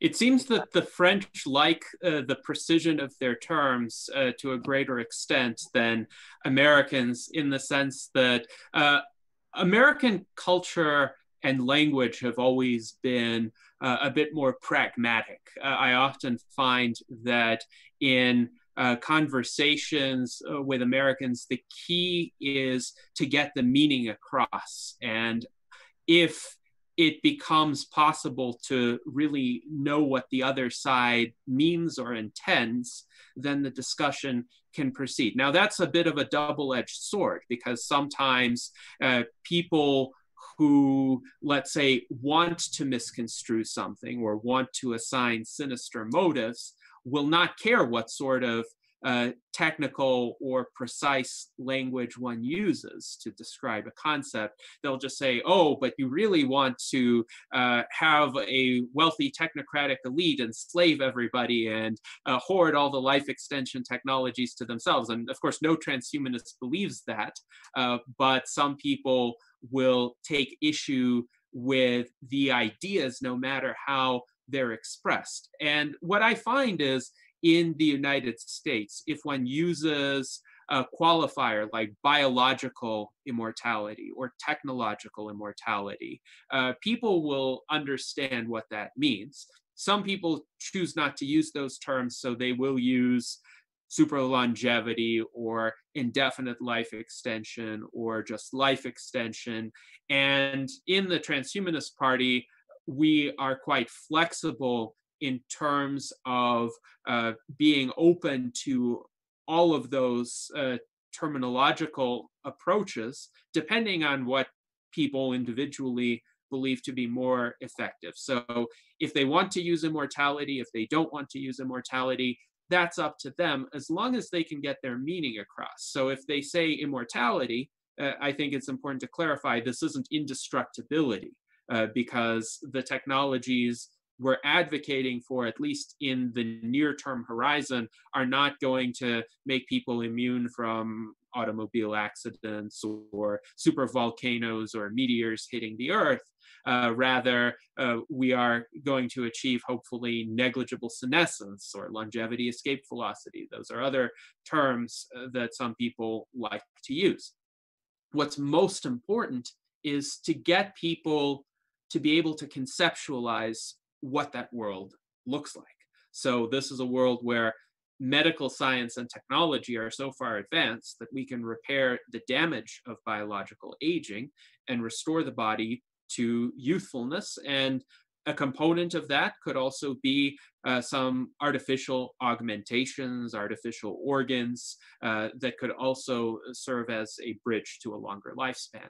So what I believe is most important is to have that time window for that kind of conversation, to have some sort of opening to the discussion where one can introduce these ideas, whether one uses the term immortality or not. If the speaker can communicate with the listener and form a certain rapport, then the vision of that kind of future world can get communicated. And then there will be other objections. Some people will use the boredom argument or the overpopulation argument, but those can be fairly readily responded to and refuted as well, in my experience. It's all about, I think, the mind frame of the listener, the openness of the listener to having these kinds of discussions. So that's my impression. If anyone else on the panel wants to speak to that and how they have observed any variations in different countries or different subgroups within American society with regard to receptiveness to these terms. I know, for instance, Pavel, you've had a lot of experience with the Russian transhumanist movement, and it doesn't seem to me like specific references to immortality are problematic from a metaphysical perspective in Russia. In Russia, it's more of a kind of cultural fatalism that says, sure, these ideas are great, but life is bad now. What confidence do we have that it's going to improve? So I welcome any other remarks or observations on this. Let's see, anyone from the panel? I know that one of our great transhumanists, Natasha Vita-Moore, does not like the term immortality at all, and she prefers indefinite lifespan because immortality means, to her, she says it means without death, and that is, you know, as you said, impossible to predict, considering that there could be things that happen. So she tends to use that phrase, and I've noticed that other transhumanists like to use the term indefinite lifespan. For me, that I understand that term and I get that phrase, indefinite lifespan. Just something about the word indefinite seems a little weird to me.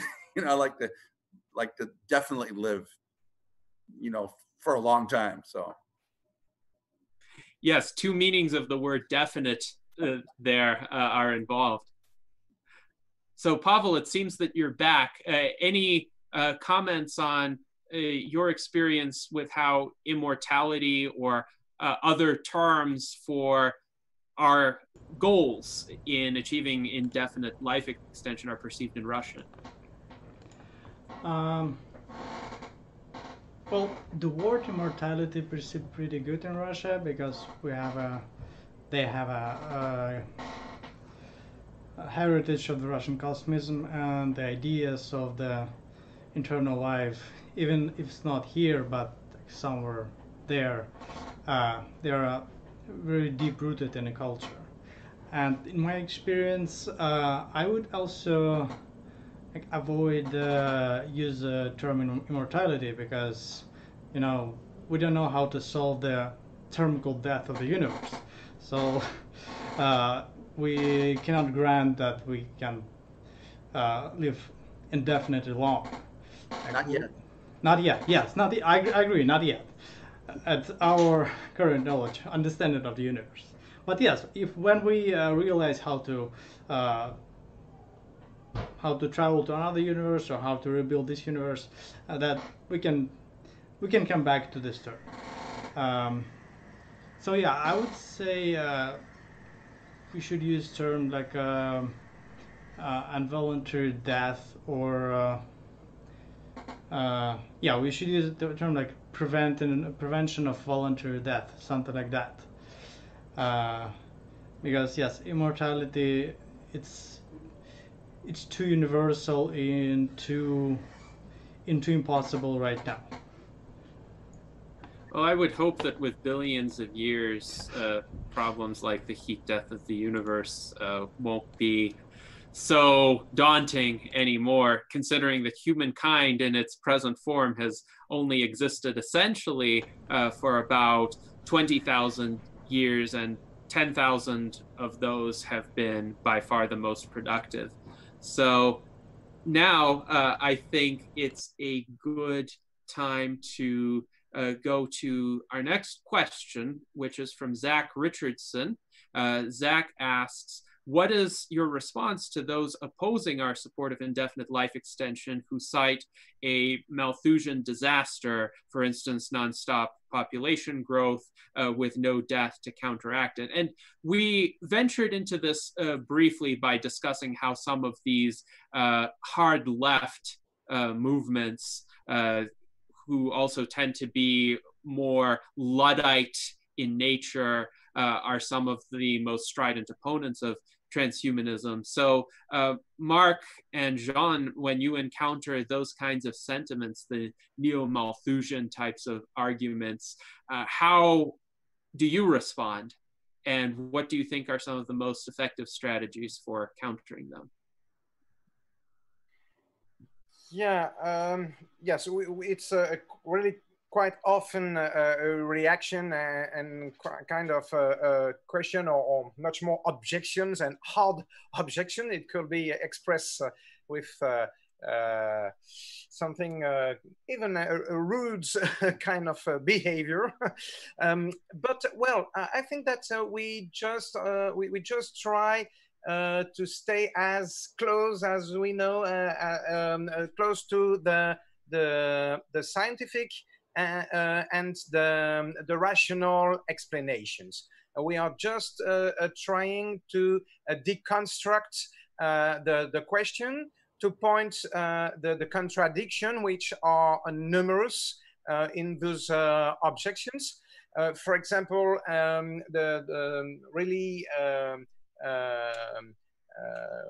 this question, this objection of the problems of the demography, it's a classical one. And well, I think that for us, it's really easy to answer because we have just to quote the demograph. And just saying, for instance, you had really recent studies which was showing that the worst perspective for the end of the century is probably wrong, and the middle hypothesis may be the most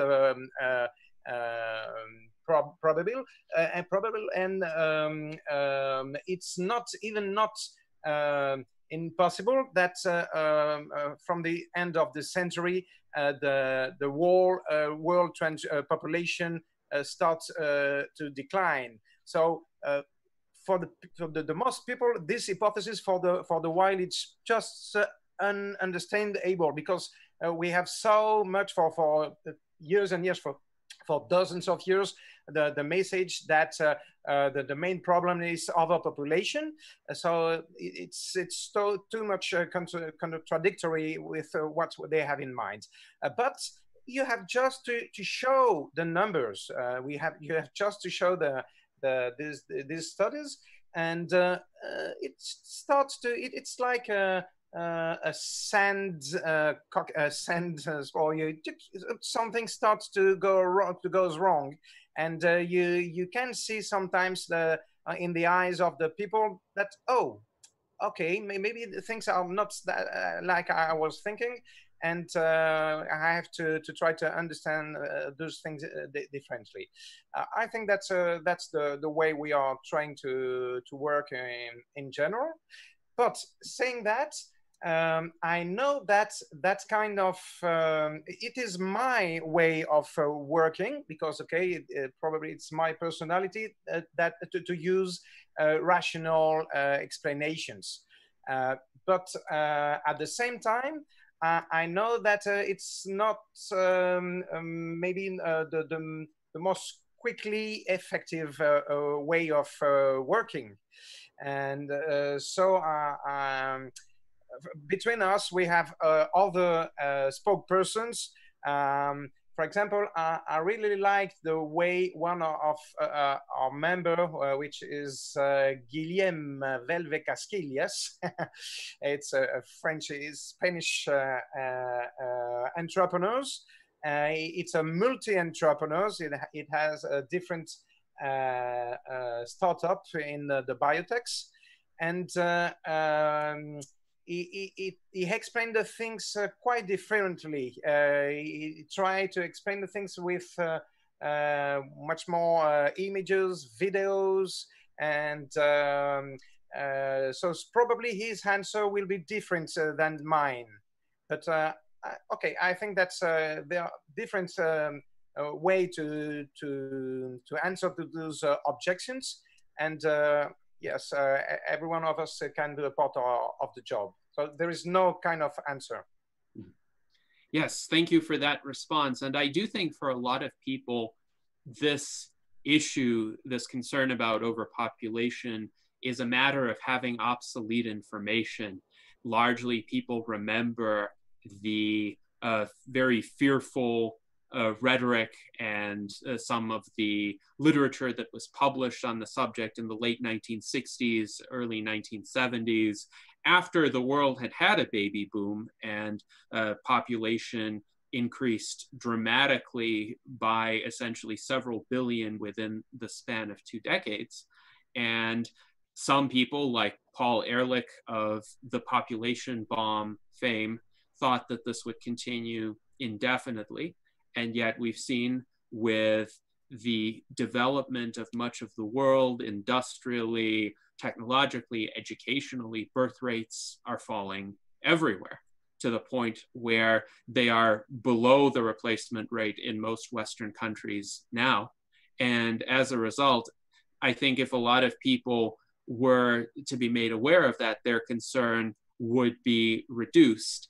I found in discussions where I bring that up, the concern does get reduced. It does not get altogether eliminated, because people will say, but if people stop dying today, we would reverse that trend, to which I would respond that the rate of birth actually impacts the overall population to a much greater extent than the rate of death. And indeed, if everybody stopped dying tomorrow, we would still have a lower rate of population growth given the birth rates of today than existed in the 1950s and early 1960s during the baby boom. So that's another way of taking that argument a little bit further and perhaps dealing the final blow to the concerns about overpopulation, that if the most extreme scenario envisioned by these people happens, we still would be in a situation that the world has adapted to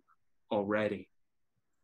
Yeah, I didn't answer maybe precisely. I don't know if in the question the question was just how did we respond, or in general, or if the person wants the clear answer, because I didn't give your answer, the clear answer. But for instance, one of us stakeholder had make a video, Alexandre Technoprog exactly, made a video in which he had made the exact calculation to show the difference between a population with fecundation rates of 2 children by woman with infinite lifespan, and a population with a fecundation rate of 2.1, and with the kind of life expectancy we have nowadays. And you show the curves. And you immediately, you really quickly understand that the problem, it's not even if you want to say immortality or immortality, the problem is the fecundation rate and nothing else. Yes, indeed. And actually, if after the Salon you could send us a link to this video, it would be most interesting to watch and also to share as part of our toolkit of resources to help people see some of these comparisons visually in addition to hearing the arguments. So. Absolutely. If I can say, Gennady, I think that just what you say, it could be an important part of the work we have to do in the coming month. Mm-hmm. Yes, yes, because we've each developed certain resources that I think would be useful if expanded to a broader context. And this kind of exchange of information will give us an idea of what exists out there already that could be persuasive to the general public and advance our work. So yes, I completely agree with that. Now, Zach Richardson also had a question with regard to the narrative you gave about the history of the ecological parties in France. And he wants to know if you could elaborate on what you meant by left-wing versus right-wing ecology. How do those branches of the ecological movement differ from one another? Well, the first answer coming to my mind is that they choose different alliances. The most part in France, I speak about the situation in France clearly. The greatest part in the 80s tried to make alliances with left parties, especially the Socialist Party. It was quite clear that at the same time, when immediately when the ecologists, specifically the Green Party, started to have some results, they knew a phenomenon of how do you say that, entrance. You know, a lot of activists from the left enter the Green Party, trying to grab it to the left and even to the far left. And in a part, they succeed at this time. In parallel, the part of the activists, of the ecologist activists who didn't agree with these trends, first of all, try to build their own party, which they call at this time, they try to stay up-wingers, but they didn't succeed, and really quickly they enter different party on the right of the spectrum.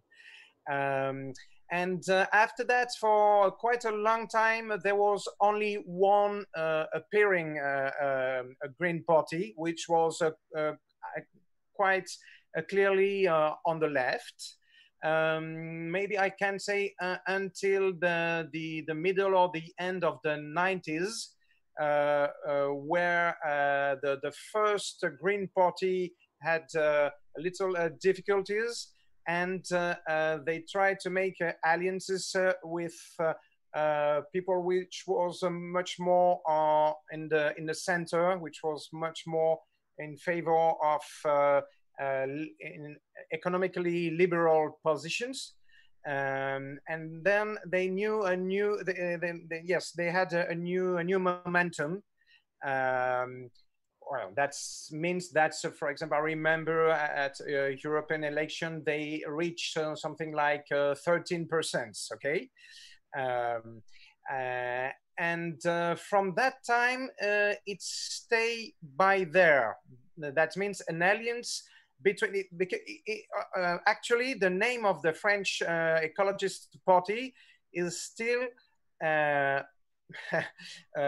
Europe Ecology, European Ecology, Les Verts, the Greens. But it means that there is a part which are still the Greens, which was traditionally more on the left, and the other part, which is Europe Ecology, European Ecology, which is the part which is more open to liberal economy.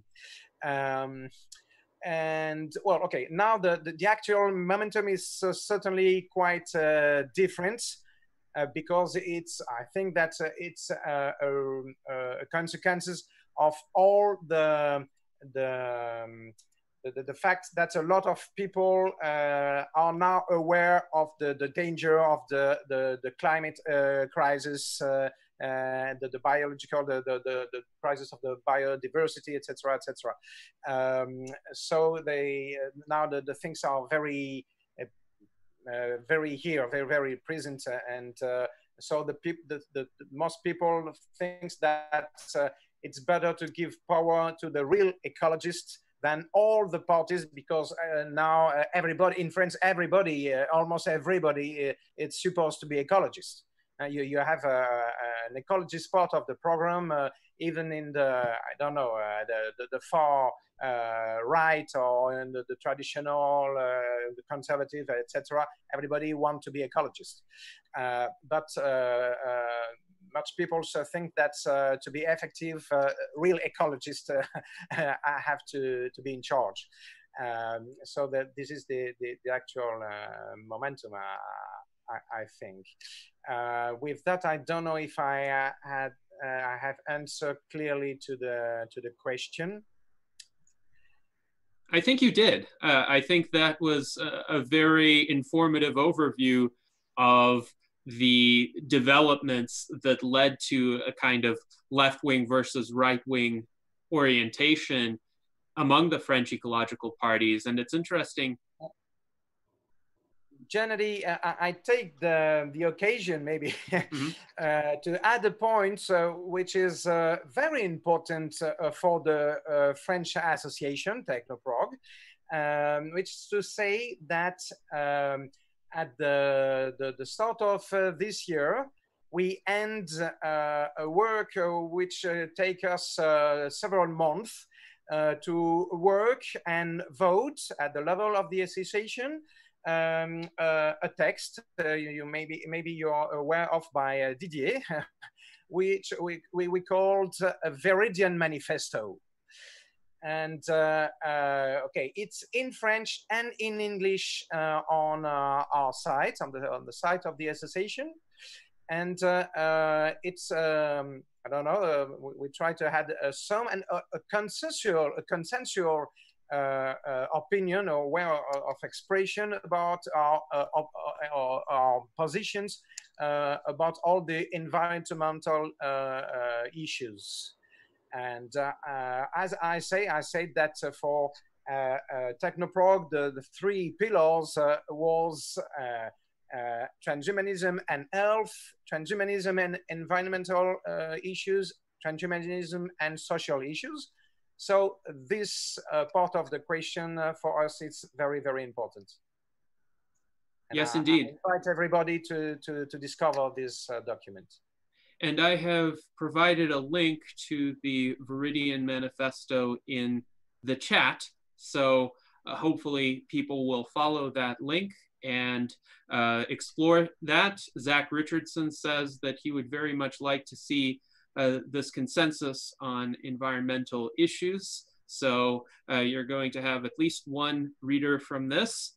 And I would also say this idea that everyone in France today tries to express some sort of ecological platform, some sort of affinity with the ecological movement, is a situation that we would like the transhumanist movement to be in, hopefully sooner rather than later. But if in 10 years or 20 years, politicians are saying, I'm a transhumanist, irrespective of what else they believe, and people in the general public also identify as transhumanists, that will be the kind of world we want to live in. But in the meantime, there are some risks, as you mentioned, this idea of entryism by people with more conventional political perspectives who try to change the character of the organization, try to make it more conventionally left-wing or right-wing, though it seems in the French situation, the left-wing entryism was more widespread and more successful. And I think this is a tactic that is deleterious in the long run, because it takes what is a unique set of ideas, an organization that is structured on an innovative and creative premise and tries to make it more conventional, tries to make it a tool into some existing partisan struggle, just a feeder organization into a larger set of groups and conflicts that may not really be at the core of what that original organization is seeking to accomplish.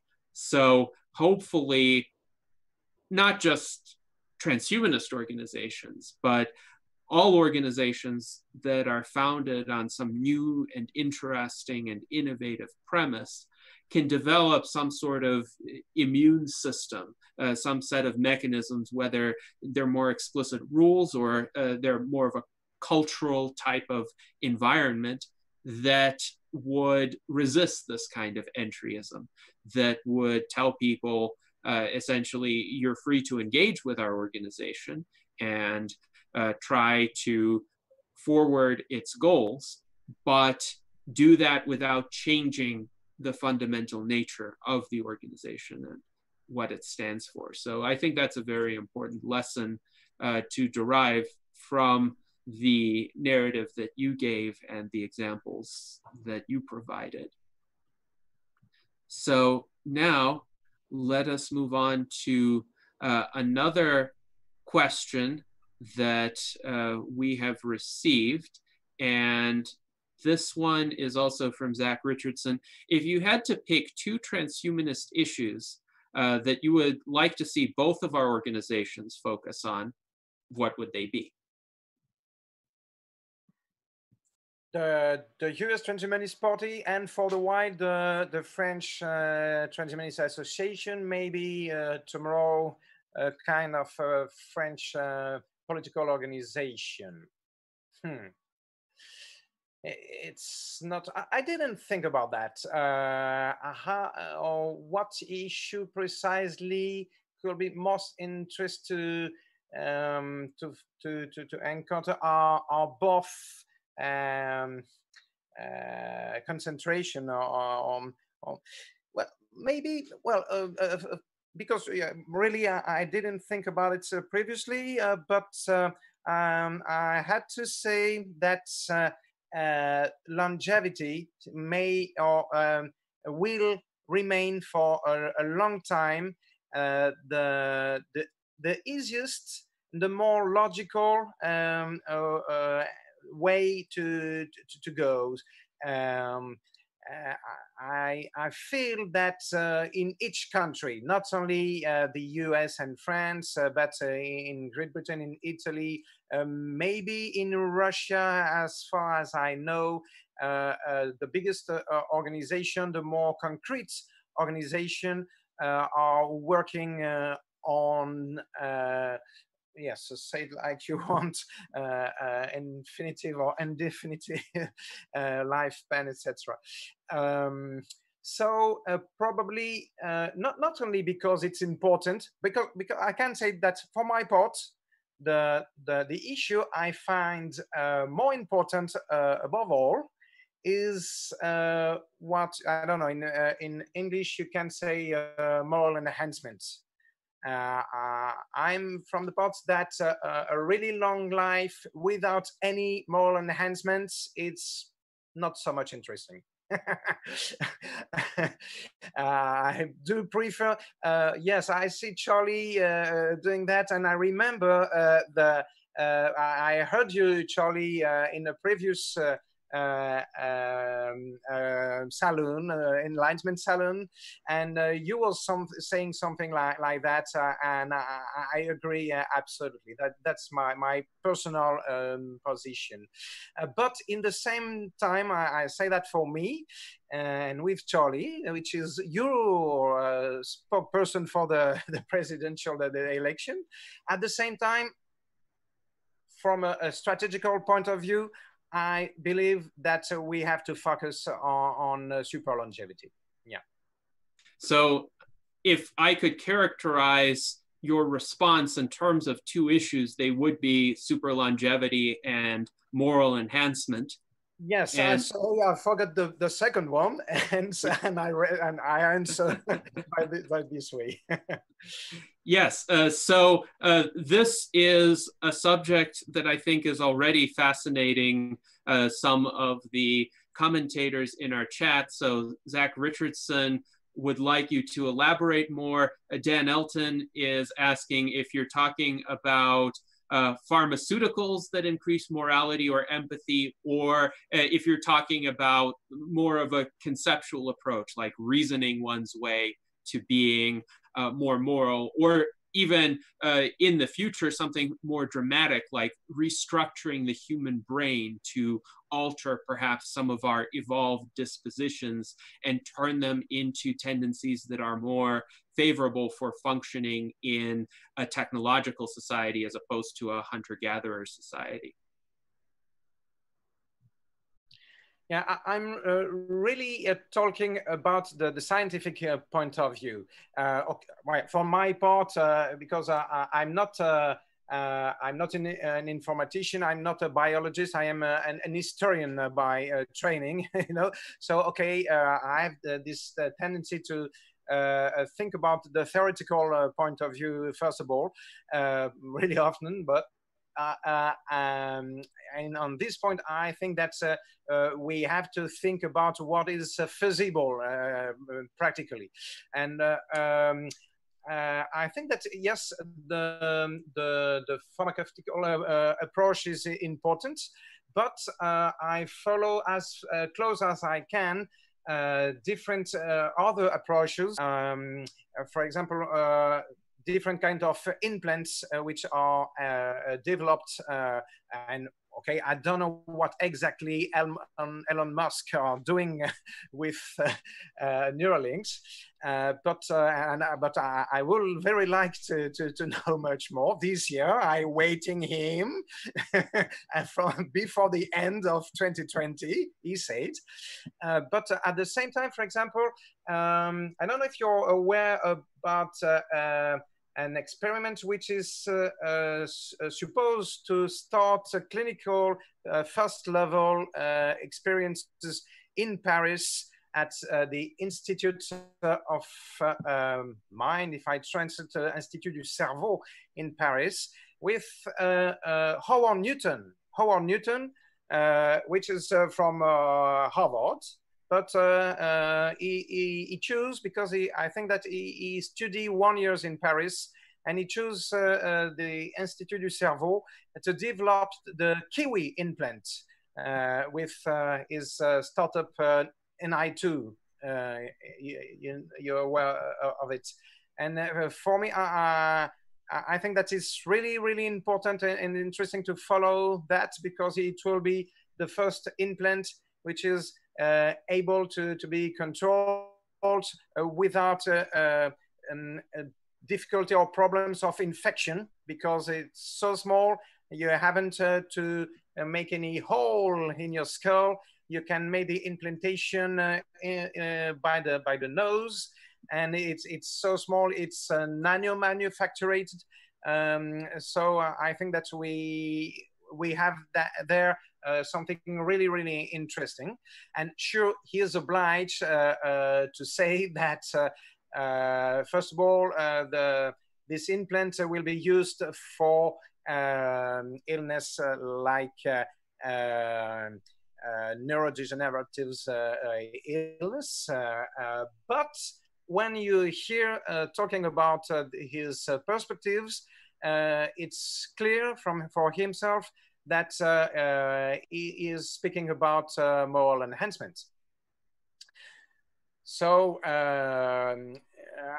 I think that's, yes, with a little much more money, with a little much more possibility to speak about, clearly to speak about transhumanism and not about Alzheimer, etc. It's really important to fight Alzheimer, but we are still blocked by this context that made that nothing is possible outside of medicine, and I think that politically we have to fight in this direction. If I can, I don't know, my answer is starting to go away, but for example, when I spoke to the Ministry of Defense, or in the Ministry of Health in France, that was probably the main point of what I was trying to say. That is that we have to have a paradigm shift in this model politically. And as I say, it's interesting to, you know, the answer of the reaction of the audience was, it was not, I didn't receive any tomatoes, no shouting. It was something like a silence, and it wasn't bad, because I could understand that people was just thinking about it.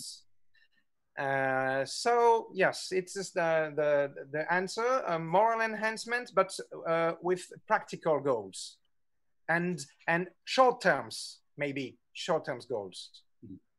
Yes, indeed. And this is a fascinating subject to consider. Of course, in the Age of Enlightenment, a lot of philosophers believed that through the application of systematic rationality, humans could be enhanced morally. They didn't yet conceive of pharmaceutical interventions to do that, or implants to do that. They thought they could do that just through reason and redesigning society and the institutions of society. And to some extent, it worked. Steven Pinker documents some significant improvements in his book, The Better Angels of Our Nature, with regard to, for instance, the rates of violence in various societies, or perceptions of slavery, or perceptions of various forms of institutionalized inequality, like oppression of women and minorities was considered routine and part of the natural order for much of human history. And yet after the Age of Enlightenment, and I would say because of the ideas of the Age of Enlightenment, this concept of universal human rights, universal human dignity became well established. And so everywhere in the world now, a person would be ashamed to advocate for this kind of oppression. And people at least have to say that they're in favor of universal human rights. Even dictators like Kim Jong-un still have to pay lip service to the idea of being democratic. It's the Democratic People's Republic of Korea that he is the president of. So this does display a certain shift in terms of moral values. And yet, of course, there are still some grievous flaws that we see in human behavior, and not just individual behavior, but the behaviors of crowds and collectives and systematic errors that occur in entire societies. And a thought that has occurred to me on numerous occasions, seeing the degeneration of the quality of public discourse in many mainstream spheres over the past 5 years, is that it may be that this form of moral enhancement is coming up against certain hard boundaries set by human biology. And the next step would need to be some sort of combination of biological and technological moral enhancement that could help us overcome those kinds of boundaries as well. So definitely a subject of conversation that we could speak for many hours on, and hopefully we'll have the opportunity to do that over the coming months and years. But I think for now, it would be a good occasion to begin with some closing remarks from each of our panelists, and then, as is our practice, we will have our guests provide the last words. But for now, let's go to Art Ramon. Art Ramon, what are some of your closing remarks regarding this conversation?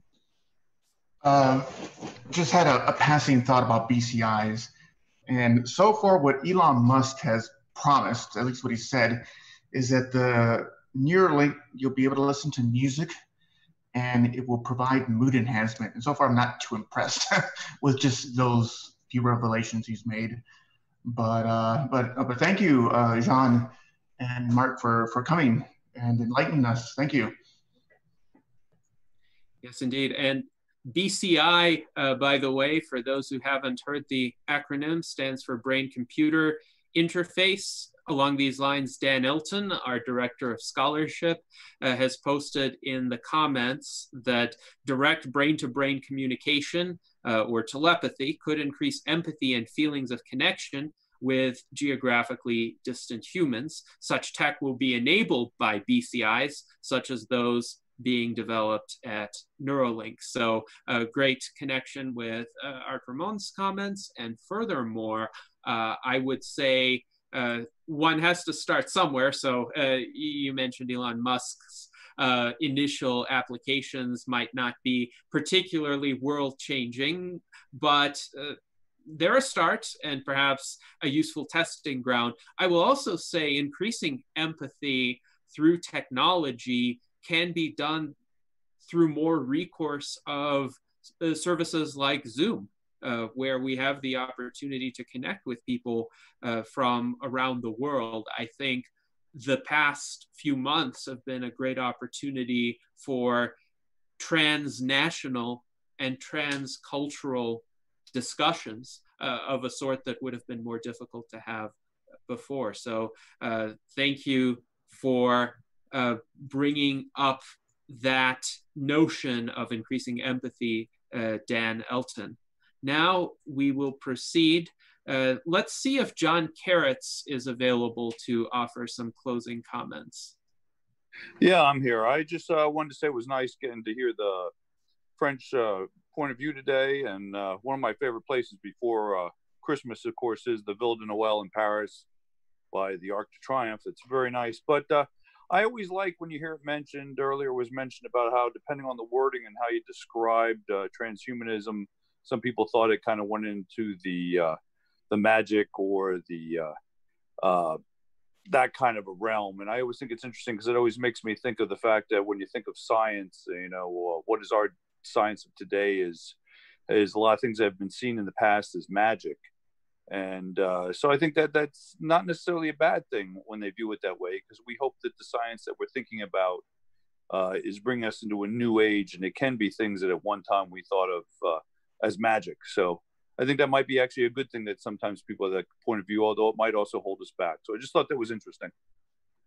Yes, indeed. It reminds me of Arthur Clarke's famous third law: any sufficiently advanced technology is indistinguishable from magic. So thank you, John, for those remarks. Now let's go to Charlie.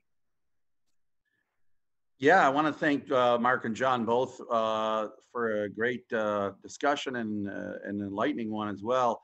I will mention, we mentioned about overpopulation before. I think it needs to be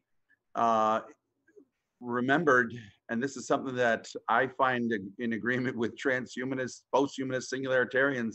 Let's not forget that we're all thinking about that idea of merging with technology, which means, you know, the problem with overpopulation has always been about resources.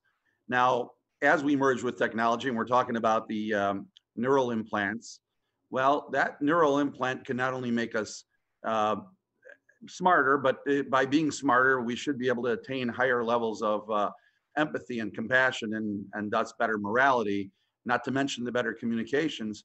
But as it continues, and as Ray Kurzweil predicts in his books, we will merge with technology more and more, that we become more of a technological substrate more than a biological one.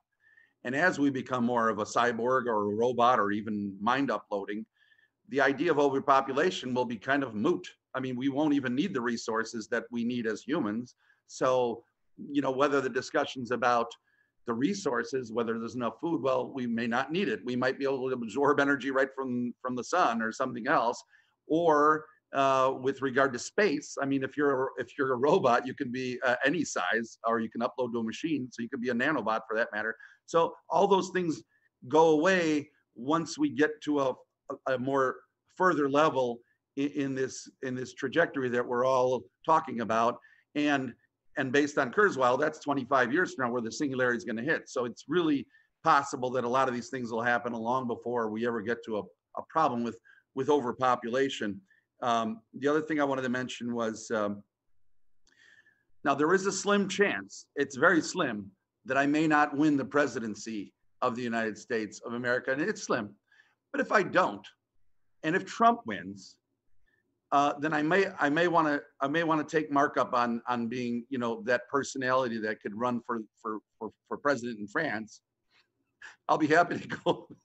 I'll be happy to go there, you know, and see what I can do to maybe win there. But anyway, just wanted to say thanks again for you guys coming on to talk today. It was really great. Yes, indeed. Well, it'll be an interesting state of the world if in 2021 Donald Trump is president of the United States and Charlie Cam is president of France. What interesting geopolitical situations are going to occur as a result of this? Maybe we could turn France into transhumania if that happens. I want to see that. Indeed. Charlie, you're welcome when you want. I'll let you know on November 4th. It may run longer right now. He's trying to shut down the postal system, so we'll see. We will use Zoom and such stuff, and it won't be no problem to have your campaign in France from your home. Thank you. I would love to. I'll start practicing my French now. Actually, I won't have to. I'll get an implant, and I'll be able to speak French instantly. So that's not a problem. There's a company, I mentioned it before. They're called Alter Ego. Check them out. They actually are developed. In 2018 they came up with that where it's a sticker. You put it on, and you can hear the cloud, and you can translate. It's coming. So yeah, I'm gonna start, you know, practicing my French stuff. I'll be out there soon.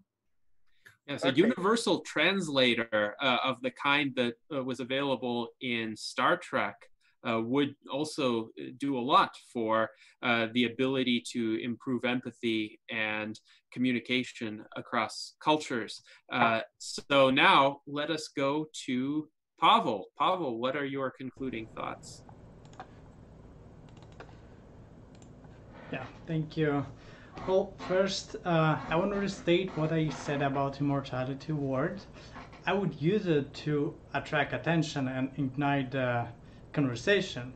And during conversation, I would be more rational and explain that what we actually want and what we actually mean.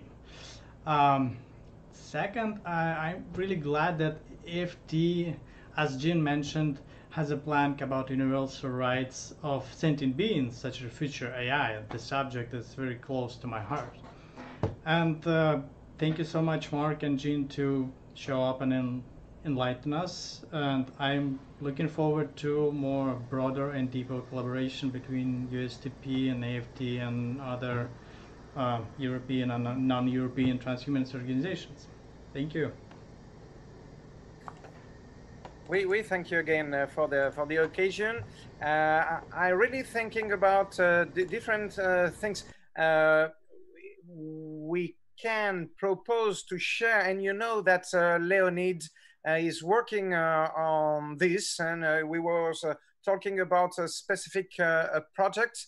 If it was there, he's probably he had told us more specifically about the ideas our little team had in this direction, and it will be probably really interesting, not only for France and United States, but for every organization in the world, or at least where we have a transhumanist organization. A little parenthesis, I am actually in contact, at least after more than 10 years living in Greece. I am actually in contact with a small team of Greek transhumanists, and they are talking about have their first event, and their first organization, but they are starting from just zero. And such a little group absolutely need tools. And I think that we are able to propose them some tools, some experience that can help them to go faster than us, not losing a decade, for our example, to reach the level we are, but in their country to go really faster. And I'm afraid that for the while, the transhumanist community wasn't exactly able to propose that kind of tools to the other organizations. I remember well that in 2017, when we organized with Didier in Brussels the Transvision, it was one of our ideas. But at the end, you remember, Gennady, you sent us a presentation of the US Transhumanist Party at the moment. But even we had different workshop on different issues, and the idea was to be practical, but unfortunately, at the end, almost nothing went off those discussion. Only papers, and the papers was lost.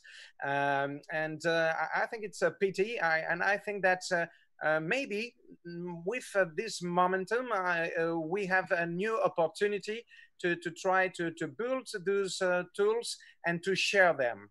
And so, yes, I take the remark of Pavel to remind that we have this kind of projects, and we have to work on it. Yes, indeed. And the US Transhumanist Party, of course, invites this kind of collaboration. I think we have an infrastructure now to facilitate it, which is far superior to what existed 3 years ago. I'm even thinking of the depth of this interaction as compared to the video presentation that I sent you for Transvision 2017, because there was only so much that could be done from a technical perspective to present virtually. So I fit in the information that I could in a 10-minute presentation. But imagine in future conferences having this kind of interactive format as well, with participants potentially from anywhere around the world. And I will also say the US Transhumanist Party is open to membership from all over the world. And we do invite you to join. We invite everyone from AFT-Technoprog to join. It is absolutely free, so no worries from a monetary perspective. And I just posted the link within the chat as well, transhumanist-party.org/membership. And hopefully with that kind of infrastructure, we can also hold more formal deliberations about issues that will ultimately be reflected in the US Transhumanist Party platform. But in our platform votes, we've always invited our international members to join in and contribute. DDA, for instance, has contributed some ideas and comments in the past as well. So that would be a great way to pursue further collaboration also. Now, Jean, do you have concluding thoughts for this discussion?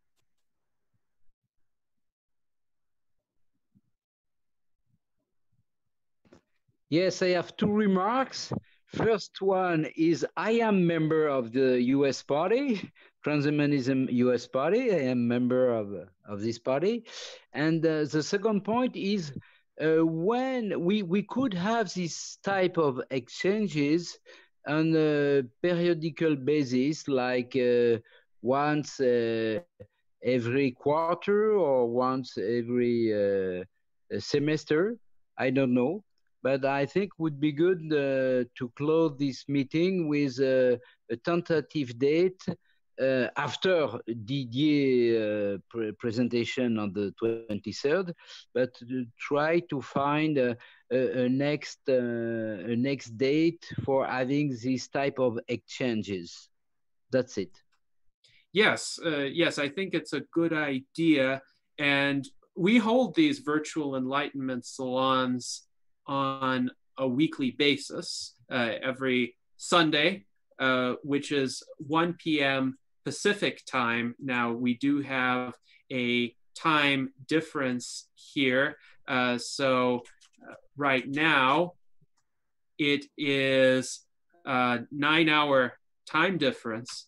So that's a fairly late start in France, but it depends on if you could accommodate that.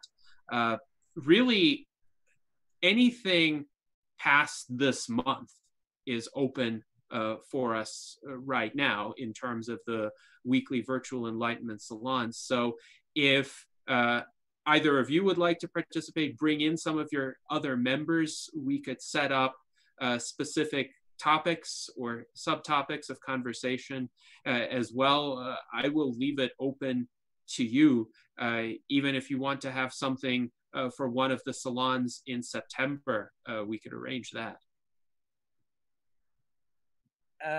Gennady, if I can, yes, have another ideas or remark on this point.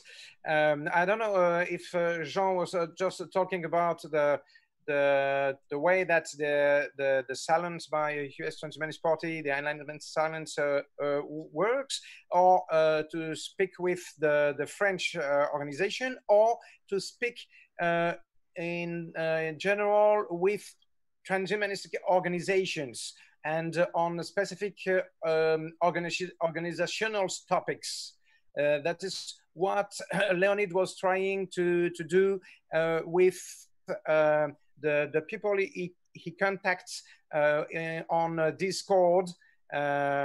You know that he was and is still in contact with people from Russia, specifically a different person from Russia and from Belarus, from Romania. Well, I don't know if it's just because he himself is speak Russian, and so naturally, in a way, he had more contacts with people from Eastern Europe.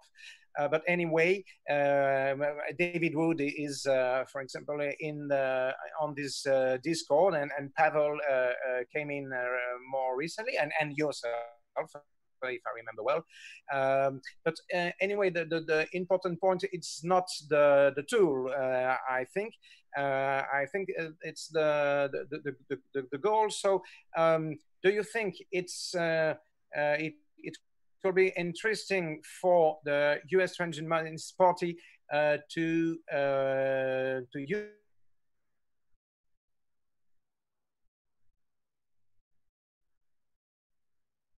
I believe we lost you, Marc. Oh. You're back. Just as you were asking your question, we lost your connection. So if you could repeat that, I would appreciate it. Do you think it could be interesting for US Transhumanist Party to give access to the tools you know well to use, for example, the salons, to help the different organizations at a world level to share information, share experiences, and try to be constructive together? Yes, I think it's a worthwhile discussion to have with regard to how we've been able to develop this format for the virtual Enlightenment salons, what technologies we use, what logistical techniques and insights we've learned. So, of course, we have a lot of great assistance behind the scenes. Pavel is doing the live streaming right now using OBS, Open Broadcasting Software, and David Shoemaker made this Zoom meeting available. So I'd like to thank them for doing that. And that is a conversation we could have as well, possibly a technical meeting that won't be live streamed, but would be more of a training session of sorts. And I would say the three of us, Pavel, David, and myself, would be the people to host this kind of session so that we can cover the technical perspective as well as some of the insights that we have learned from hosting these events. So, yes, I'm more than happy to participate and share the any experience and knowledge I have, and yeah, I will be happy to be part of the more project-oriented meetings. excellent, excellent. So now, Marc, if you have any final thoughts to conclude our conversation today regarding anything that's been said, please proceed. Well, I think that we say a lot, and it showed for me two things. First of all, that yes, maybe we have nowadays this opportunity to better share our experiences. We are just experienced it now. And I think it's really positive. I really think what I think that other organization can have the opportunity you give us today. I really invite you to do the same with the Italian Transhumanist Association, the Spanish, etc. Yes, we will have the opportunity to hear each of these experiences. And the other point is that, well, probably United States are still some steps front of those different European, for example, countries. I'm not able to say. I will be really interested hearing much more about the Russian experience. I don't know, for example, how are the level of exchanges between the American movement and the Russian movement. I have some ideas because I had the occasion to encounter Danila Medvedev, for example, and others. So I have a little ideas, but I have the impression that the relations and the contacts could be much more effective, and you can have more often discussion between us and all together. But for the way it's quite clear that from France we have the tendencies, the tradition. I don't know, it's histories like that to look first of all toward the West. So we will follow Charlie and all the party very closely in the coming month, and waiting to still learn about you for the next step. Thank you very much for all that. Yes, indeed. Thank you, Marc, and thank you, Jean, for attending, for sharing your insights with us today. We have learned a lot about the history and the work of AFT-Technoprog, as well as about the political evolution of various ideas within France, the reception of transhumanism in France, and promising opportunities for future collaboration. And we've discussed quite a few fascinating subjects along the way. This is what these virtual enlightenment salons are intended to cultivate.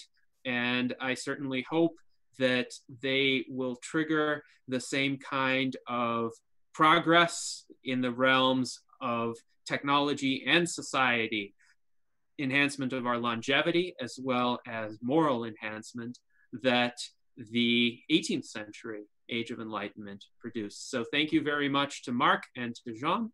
Thank you to everyone who attended this salon, who partook in the chat.